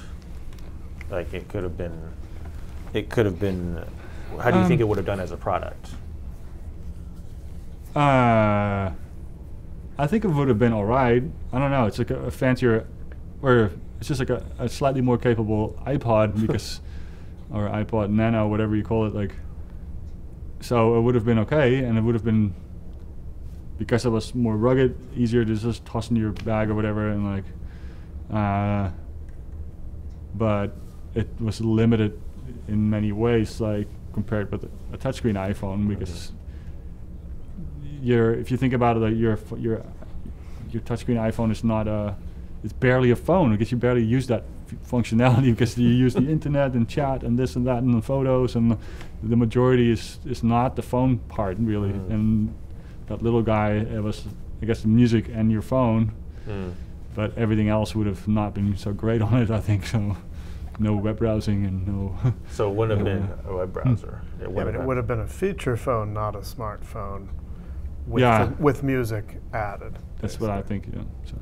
And but the rocker came in 2005, right? The rocker. Right, because I mean, how much with the iTunes thing on it? Because isn't it? I mean, essentially, it's the same target uses, right? To have a phone with music. I mean, a feature phone with music. I guess. I mean, It's more like the reverse. It's more like an iPod with a phone. Right. Sure. Yeah, it was but iPod I mean, with you a don't phone. get smartphone. In both cases, Right. you're not getting general smartphone features. Right. But yeah, it's like, I mean, I wasn't like thinking about that stuff really. The rocker. Like how the product is positioned as a. I was just like, oh, the UI. Now, how can we make this work? And like, and it wasn't at all my decision, like whether this should be a product, yes or no, or like, because I thought both of them were kind of cool, and just it's a very different product, yeah. So. But the rocker you were aware of at that time. Yeah, I think so. That was around that time then, right? Yeah. With iTunes. Yeah, 2005. I mean, it was. But it didn't make a big impression on. It was I announced thought at it the was same a time little as the weird Nano. personally, but like, I thought it was strange that there was an Apple thing inside someone else's phone. That didn't seem like right to me. But anyway, that was what happened. So. So there were no multiple apps in this version, right? There was just the iPod. It was the iPod user interface, so you could scroll through the list in the main menu through like, I forgot what's in there, music, phone calls, and you probably have like, the text messaging and then settings and like I don't know what else, alarm clock and that kind of stuff. Right. So just basic stuff. So. So then, at what point did the decision come down to stop doing the P1 phone? Well, I don't remember when exactly that was, but we were pretty far along with it.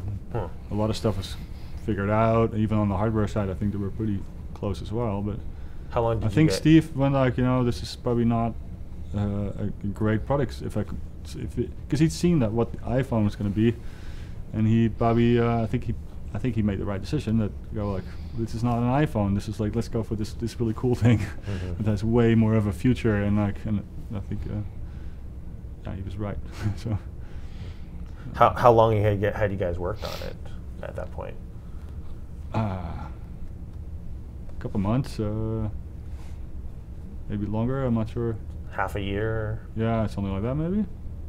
I don't remember.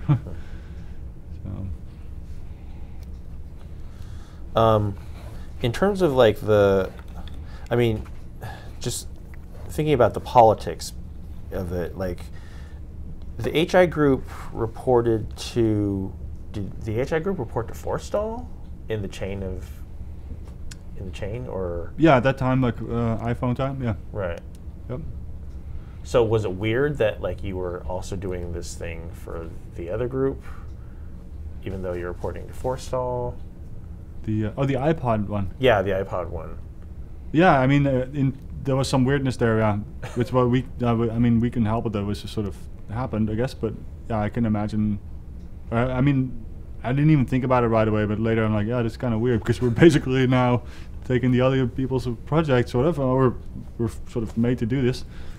But also totally happy to work together or whatever. Like, I'm fine with it. So I just want to make some cool products. So, but yeah, there was definitely, I could sense there was some political stuff going on. So, but I usually try to stay out of that if I can.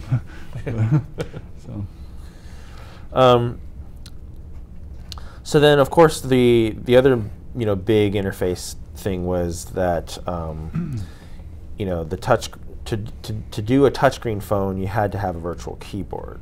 Was there any pushback on not having a physical keyboard from anywhere?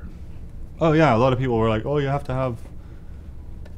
Or there was in general some kind of, well, I guess the reaction more from the outside world seemed that the BlackBerry users or whatever, like they were used to the keyboard and like you have to have it, but this is before, like, this is while you're still working on the phone, right? So oh right, okay, so yeah. Internally, was there any? Well, we knew it was going to be tricky to get it to work, but we've already done some keyboard stuff on the bigger touchscreen, and so definitely, yeah, you go like, oh, now it has to be on an even smaller screen. Like this is not going to be easy. So, so it took us a long time. Like, and other engineers worked on it and like come up with ideas, like all kinds of different things to just see like how can we, make something that actually where you can type on it. And there was a bit of a struggle. And there were some interesting ideas or stuff that worked like really quite well, where you can't like do it wrong really, but then it would be awkward. You have to do too much taps or too many swipes, or it would just look too weird that you don't recognize it as a normal keyboard. And I think in the end, Steve decided that it needed to be like a QWERTY keyboard, if that can work well.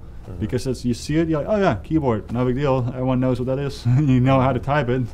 You don't have to learn anything. It's like you have to be a little bit more careful, I guess. But then there's like a bunch of smart people that figured out like clever algorithms how if you type a word that it makes the best out of it, and even if you're a little off, it still corrects it and all that. And so it ends up working pretty well. I mean, maybe it can still get better, but it's definitely quite good for. Because first we thought like, I'm not sure if this is going to work at all. So it's pretty impressive.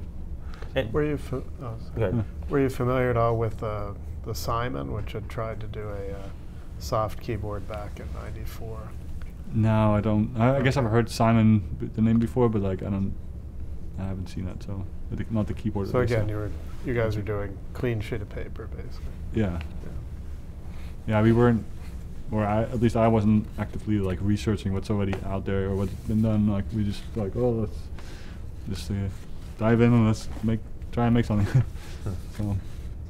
And the keyboard, I mean, there was a contest, right? Like you opened up keyboard design to the engineers as well. Like right. Everybody was designing keyboards. Yeah. Yeah, that's what I was saying. Like a lot of people were trying to come up with some way to make this work. Yeah. So I thought it was kind of cool to do it that way. Because it was like that critical of a problem, so you wanted as many people coming with ideas. Yeah, I guess if that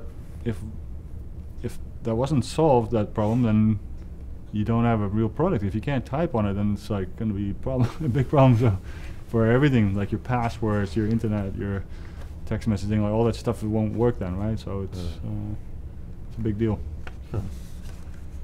If you take it away as a physical thing, it has to be replaced with something else. Yeah. There was no consideration of doing a graffiti, like Palm-style graffiti thing with your Oh, that was probably one of the ideas too, Yeah. like where you write the letters and stuff, but it's... Or Newton also That's tried. not very fast. Yeah. So, or some sort of gesture-based thing.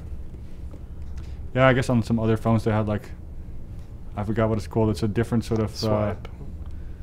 yeah, it's different sort of letters that are easier to do the swipe gestures, right? So Oh, well, yeah, the Palm made simplified. oh, that is it. alphabet. Yeah, right. It's actually faster That's than the iPhone keyboard, Oh, really? but slower Yeah. than the BlackBerry keyboard. I see.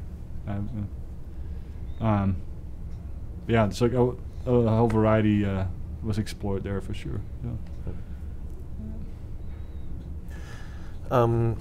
So let's go back and talk about the collaboration with the software engineering team. So what were your initial interactions with the team like? You know, what was it like when they first started moving in to your floor, and you know, and you're starting to work with them? Well, yeah, I mean, it's sort of a gradual start, and there were specific things like, of course, with when they started to implement the scrolling behaviors, and like people like Scott Hers and also Andrew Platzer, and then, gosh, I'm just trying to think. There's so many different things were going on, and of course Safari and Steve Williamson, and to get the web stuff to work, and then with the zooming and all those behaviors around there. Gosh. Who was disclosed first to see the UI? Oh, I don't know. Greg Novick was there, and who else? Gosh. I feel bad if I forget people's names, but anyway. I don't quite remember who. So how closely did you guys work with them? Well, it depends on what kind of features were going on, because a whole bunch of stuff happened that was a little bit lower level too, but UI-wise, like, pretty closely if it's like important stuff. And I worked like, for example, like Ken Koshenda, we worked like a ton on like all the details on the keyboard and the text selection and all that kind of stuff. So it's it's fun. So. What was that back and forth like in terms of, you know, them implementing something and then trying to match your design?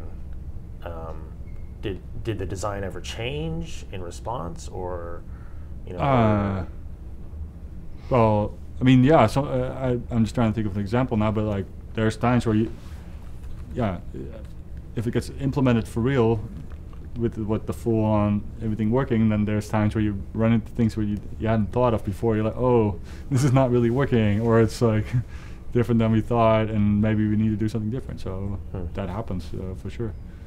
So, and sometimes something new comes out of it that's actually even better than we thought of before. So that's also cool. So, and I always find it amazing when stuff is actually built and it becomes it's a real thing. You can really use it. It's not just some demo.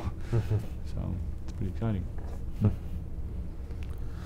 So then, was there a particular thing that you no, just sort of just in general, the kind of interaction, the kind of collaboration with engineering, you know, from the design side. How did that work? Yeah. Well, yeah. I mean, it depends sometimes on what feature it is or what stage we're in. In this case, a lot of stuff, the very beginning of the whole, I guess you could call it the iOS look and feel and behaviors, was done before engineering was involved really. But of course, Scott Forstall was involved, so he saw what was going on, but other people didn't really see it until the demo was at a certain point, certain level. And that's was like, well, this is going to be the thing. And of course, then there's still lots of discussion like about how it should be really built, but the direction was set. So, and in other cases, or within Mac OS X, there's been plenty of times where the features sort of kind of still change while they're being built, and but I guess with some of the iPhone things are similar. Yeah.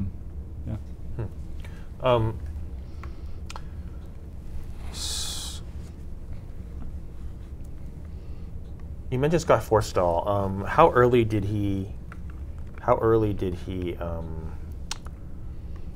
know about everything, and how much input did he have in the earlier designs?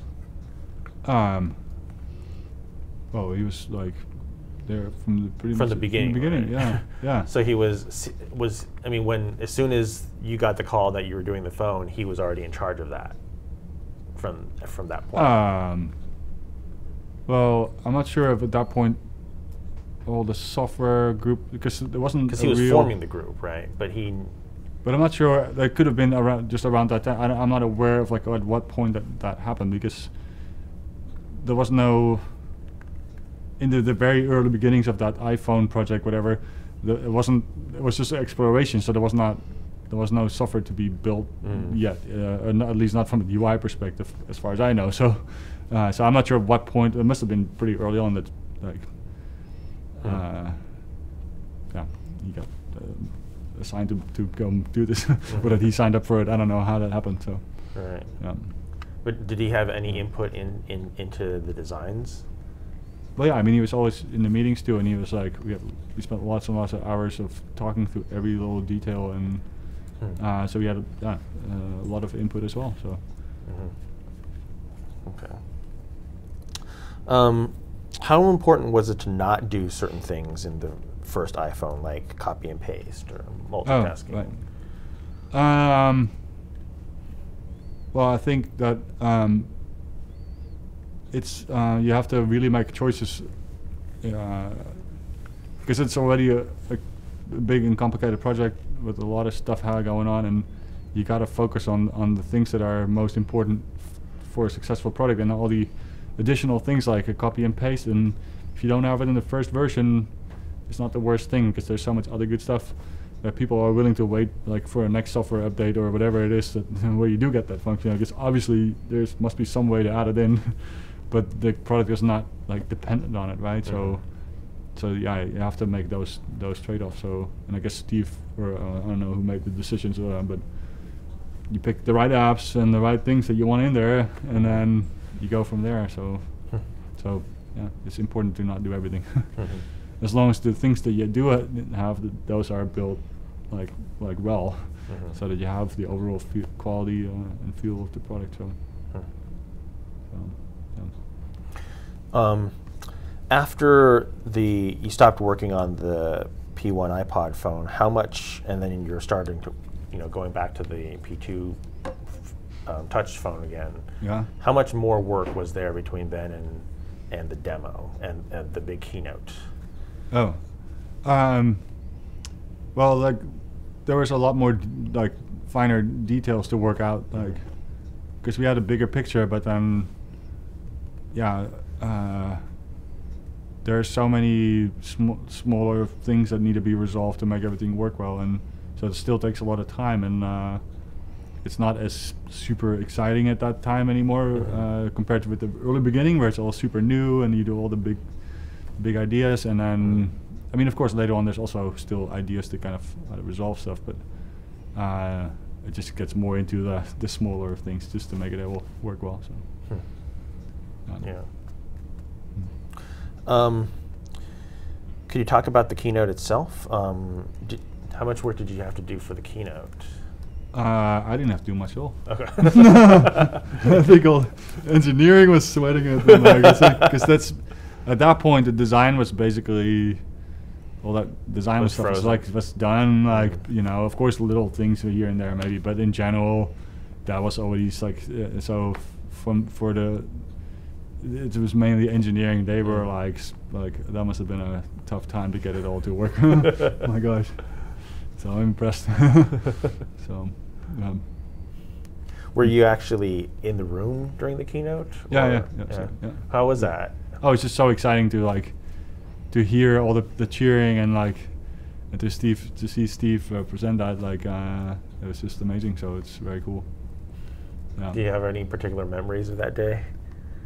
Well, I have my parents in town, and that was amazing. So for them to see that too, and it's just something special. So. I remember at the end of the keynote, all the press is by the stage by Steve, and then I'm standing sort of also by the stage, but just away from all the crowd, and at some point Steve, he notices me, and he's he's with all this press people and stuff, but he's oh, and he walks over to my side, and he says, wow, it's he's I still remember the first time you showed me the scrolling stuff and all that, and he's all excited, and but that was kind of cool that he just made came over to say something. So pretty special. So, And then how much work was there still to do after the keynote for you? Well, I mean, we were, I guess, I'm just trying to remember, we were really far with stuff, but like I said, there's still lots of little details and things that had to be worked out, especially for the real final thing, because at that point it wasn't quite final yet, because it still had to go through the testing as well, right? And I guess we were already working on new other stuff like copy paste and all that enhancement. So you were already working on that even. I think we were that already early. Yeah, I think we were already. Because I didn't ship until. Yeah, but that was already in the works a while before. Wow. Because we knew that we wanted that. So, right. And I'm not sure exactly when that started, but that was. Yeah, that was. Could have been around that time. So. Wow. Because it still took half a year or so before we actually shipped that phone, right? So. Yeah. The first one. So. Yeah. Because in January was the announcement, and in June. End June, so there was months in between, and we knew that we wanted copy paste and a couple other things. So, but again, I'm not 100% sure when that started. So, I think Greg mentioned that there were 3 things that still needed to be designed. Mail was redesigned, calendar, and YouTube. So, were you working on those things, or? Not directly. I mean, it was. We were, of course, talk about this stuff in our meetings and all that, but yeah. Okay. Yeah. So did you test the phone before it shipped? Did you have a phone that you were walking around with before it was shipping? Yeah, I had a phone to test, so which is cool, but also not cool, because one is you had to really hide it, and also sometimes because the software wasn't quite perfect, so all of a sudden the battery would be dead or something, or that kind of stuff. So it's, but it was also very cool to use an actual iPhone. So it's just something special. So yeah. Were you finding lots of bugs? Were you? Well, yeah, you find stuff that's not quite right, or I mean, that was the whole point of it, of course, to use one for a while, and. But yeah, you definitely find some bugs. How long did you have it before the shipping? Quite a while. I think I had one of the first batch basically, which I'm not sure when that was. Was that before the keynote or after the keynote? It was before the keynote. Before the keynote. But months then. Months, not weeks. It's at least 6 months, more than that. Right? Yeah. Don't remember specifically, but quite a while. So. Yeah, like I said, it's hard because you have to hide it. So, which is difficult with a phone, but especially when people know that there's no stuff already, and it's What was the last thing that you worked on before the phone shipped? I'm not sure. I'm not sure if it's one specific thing. Okay. What was it like for you the day that it actually did ship? Well, super exciting, of course, that it's finally out, and great to see how many people got so excited about it. And the lines at the Apple Store, and it was just like unimaginable. It was just very cool to see that. I've never seen before that so many people are so excited. So. Did you go to visit any of the lines? Or? Oh yeah, we went to go check it out and wait at the Apple Store and see people when the doors open and people cheering, walking in, and it's just pretty cool.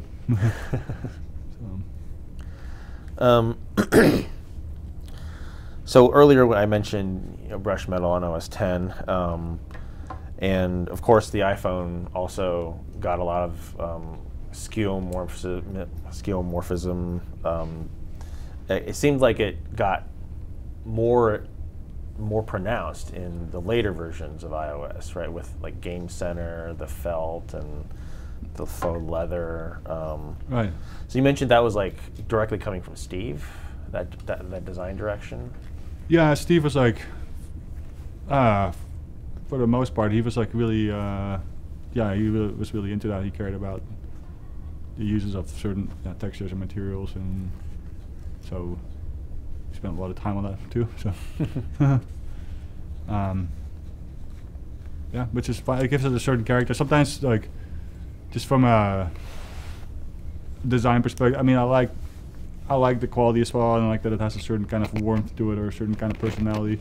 But as long as the functionality is also on par, then there's some cases where I wish that, I guess the functionality could have been better, and we spent more time on a leather texture or whatever, and instead of making the actual functionality of the app like better. But that's always the trade-off, the balance. It's like, but it definitely has. If you look at those apps or those things, that they have a certain, they're unmistakable, like Apple, and they have a certain kind of quality to them. And although now these days you see less of it, so it comes with waves, I guess. So yeah. Yeah. So then, so now that the iPhone had shipped, I mean, you mentioned you guys started working on copy paste. What other things were you doing for the next version? Well, there was also the whole international, or the localization. So yeah, for a keyboard, that meant like, oh yeah, we need Greek and Thai and this and that, and like there's all these different like keyboard layouts and different characters, and like how you would enter that, and Chinese and Japanese, and it's a big project, so it's a lot of stuff there. So, and you need people that understand these languages, and like so it's a big undertaking to get all that figured out. So a lot of that kind of stuff happened. Stuff that from a distance you don't even realize how much work goes in it, but has to happen. So to make it work for all these countries. So. Yeah. And of course, adding new features or making it more just feature rich or more complete, like for mail, that you can like, I don't know a good example now, but you can, well, with attachments or with this or that, and like how that all works. And because I'm not sure if like the first version you were able to email a photo from the Photos app or something. So later on we added that kind of stuff, and how does that work, and how does it animate, or what kind of state are you in when you're in the middle of that, and multitasking got added later, and could you talk a little bit about that multitasking? I mean, you talked about that. So multitasking and copy and paste both came out in iOS 4, correct?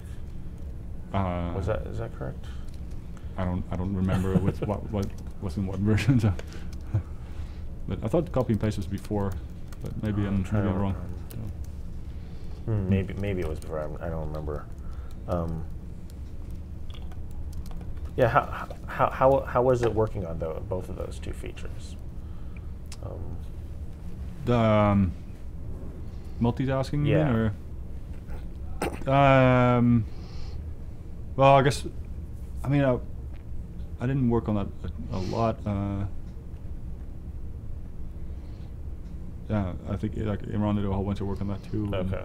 There's some stuff that I'm trying to remember what like some of the transitions, how you go from one app to the other, like visually how that animates and all that. Right. But yeah, I don't remember specifics. Okay. So then the next big thing was the iPad, especially with iOS 3. There's whole new ways of navigating with the iPad now. Could you talk a little bit about that? Well, it wasn't like a totally new way. It was like a similar structure basically, but we had to deal with way more screen space now. So you have to rethink some of the apps or the layouts, and there's almost certain cases you have too much space because we're used to designing for the small iPhone screen, and all of a sudden now it's like a huge screen area relative, and so for some apps it was a little tricky to how to then make use of that space in a good way. So it took actually longer than expected, some of these apps, to make sense out of it. So which was surprising in some ways because you think, oh, now we have all this space, so how hard can it be? But yeah. there's more to it. So yeah. So Was like coming up with popovers, was that sort of a radical change, or was that like? Yeah, I guess that was just trying to find some solutions for how to deal with that on the phone. It was a different kind of situation just because of the space. But yeah, I'm not sure what to say about it. Okay. Did you do any work on Siri later on, like for the interface? No. What about the Apple Maps? Did you work on that at all later? No. All right. What about the redesign of the UI in iOS 7? I don't work on that either. So didn't work on that. Okay. Were you involved in any of the later products like Apple TV or Watch? Just very little bit. At some point I left Apple, but yeah, so it's just. But just before that, yes, just a little bit. Oh, okay. But not a lot. Right. So you left Apple in 2013. Yes. Yeah. Was it just the right time to move on, or? Yeah, I mean, I'd been there for almost 15 years then at that point, and I was ready for a break, and combination of stuff. Also, I missed Steve too, I guess, because I mean, more people did, of course, but I worked with him pretty closely, and it was a big part of my career, I guess, and it felt like, yeah, I just really missed that too. And the other thing was like, there's a lot of patent lawsuits going on, and I got involved in those quite a bit too. So a lot of depositions and all that kind of stuff, and I got a little tired of that too. And I felt like it was affecting like how I was feeling about my work. I was like, well, if I'm working on stuff now, new ideas, like this means that like down the line I'm going to be in some other deposition about this what I'm doing now, or I started to feel more like that, and I felt that in the hanging out over my head the whole time or something like that, and I just didn't like that feeling. And so a combination of these things, not that one of them was like necessarily enough reason to leave, but at some point I felt like, it's been a good run, or like time to just take a break. So it was nice for sure. And it was an amazing time to have worked on all these things at Apple. So with a lot of great people and pretty cool. So especially if you see now how the products gets used around the world, and it's just pretty incredible. Yeah. How did you feel when Steve passed away? I mean, that was very difficult. I mean, it was, of course, because you could see it coming because he wasn't well for like a long time, with little ups and downs and all that. And but yeah, it was very sad. So for sure. So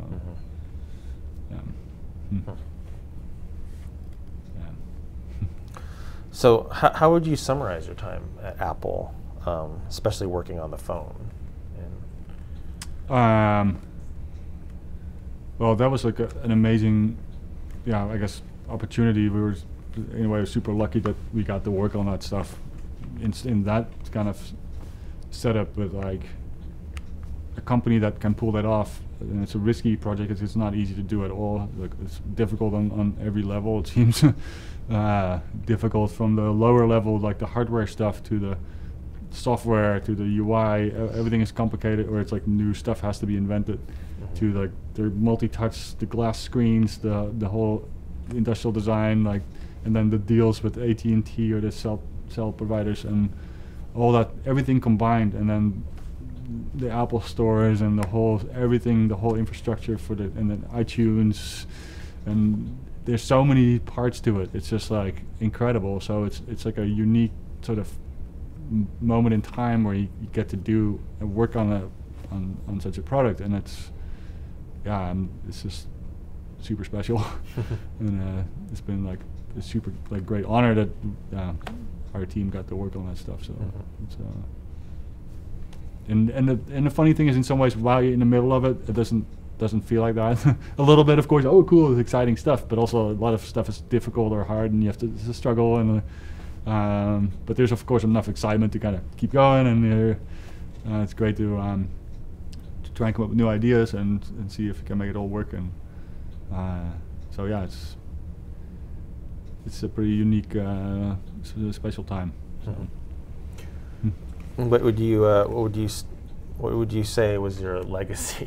That was kind of a big question, but I think it's like I said earlier, I'm always trying to add something to the design where it has a certain feel to it, a certain kind of, there's a little bit of fun, but it's functional, and it makes you want to play with it and use it, and that's what I'm trying to do. So, and it seems like with, I don't know, for example, with the scrolling, with the bounce stuff, that's an example that's often used, but I think it's something that's I think that expresses that, where it's very functional, but it's also, there's a little bit of fun to it. So, and apparently lots of people like to use it, so that's good. And last question. So have you been at Tesla since you left? Well, I took a break for a while, for a year and a half or so, and then I started to work at Tesla. So, and are you able to talk about what you work on now? Well, user interface for in a car, but at this point, I don't want to say too much about it. So, all right. Thank you very much. And where would you like to see the future of mobile UI going? Gosh, I think it's a hard. I don't know. I find it that's a difficult question. I'm not sure. To put another way, are there any features that you were excited about with iPhone that you would like to see go further, or other ways of interacting with small devices? You already see stuff change now. What just got announced today too, with like face recognition or that kind of stuff. Maybe there's other things, like eye tracking. Maybe you don't have to use your finger anymore to scroll. You can just use your eyes to do that somehow, or some other way, or it's even easier. So I don't know yet what it will be, but I can imagine that there will be another way to do stuff all of a sudden, and maybe it was something that seemed obvious once it's invented. The same with like touchscreen was kind of like, oh yeah, well it's just touchscreen, but it became this big breakthrough because of the right combinations of different things. So I'm expecting at some point there will be another sort of breakthrough combination of ideas that people go, oh my god, this is so much easier and it's more fun and it's better, and then we'll all do that. So, right. So. And in terms of, I mean, the jury is still out on whether things like augmented reality or wearable and other forms are working. Do you have any thoughts on other directions it might go? Well, we've explored watches, handheld. Yeah. Well, like I said, I think it's about head-mounted. I don't know. It's, someone will find the right kind of combinations of things for the right kind of purpose, and then that will become the next thing, or a separate thing that will have its own success. So, but I'm not sure what that will be. Is there anything you'd like to add? Well, I guess, like I said, I've been just super thankful to have been working with all these amazing people and to work on all this cool stuff. And it's just kind of blows your mind if you think about how many people around the world are using the products, and it's just like super cool to have been part of it and to have made a little contribution to that. So it's, yeah.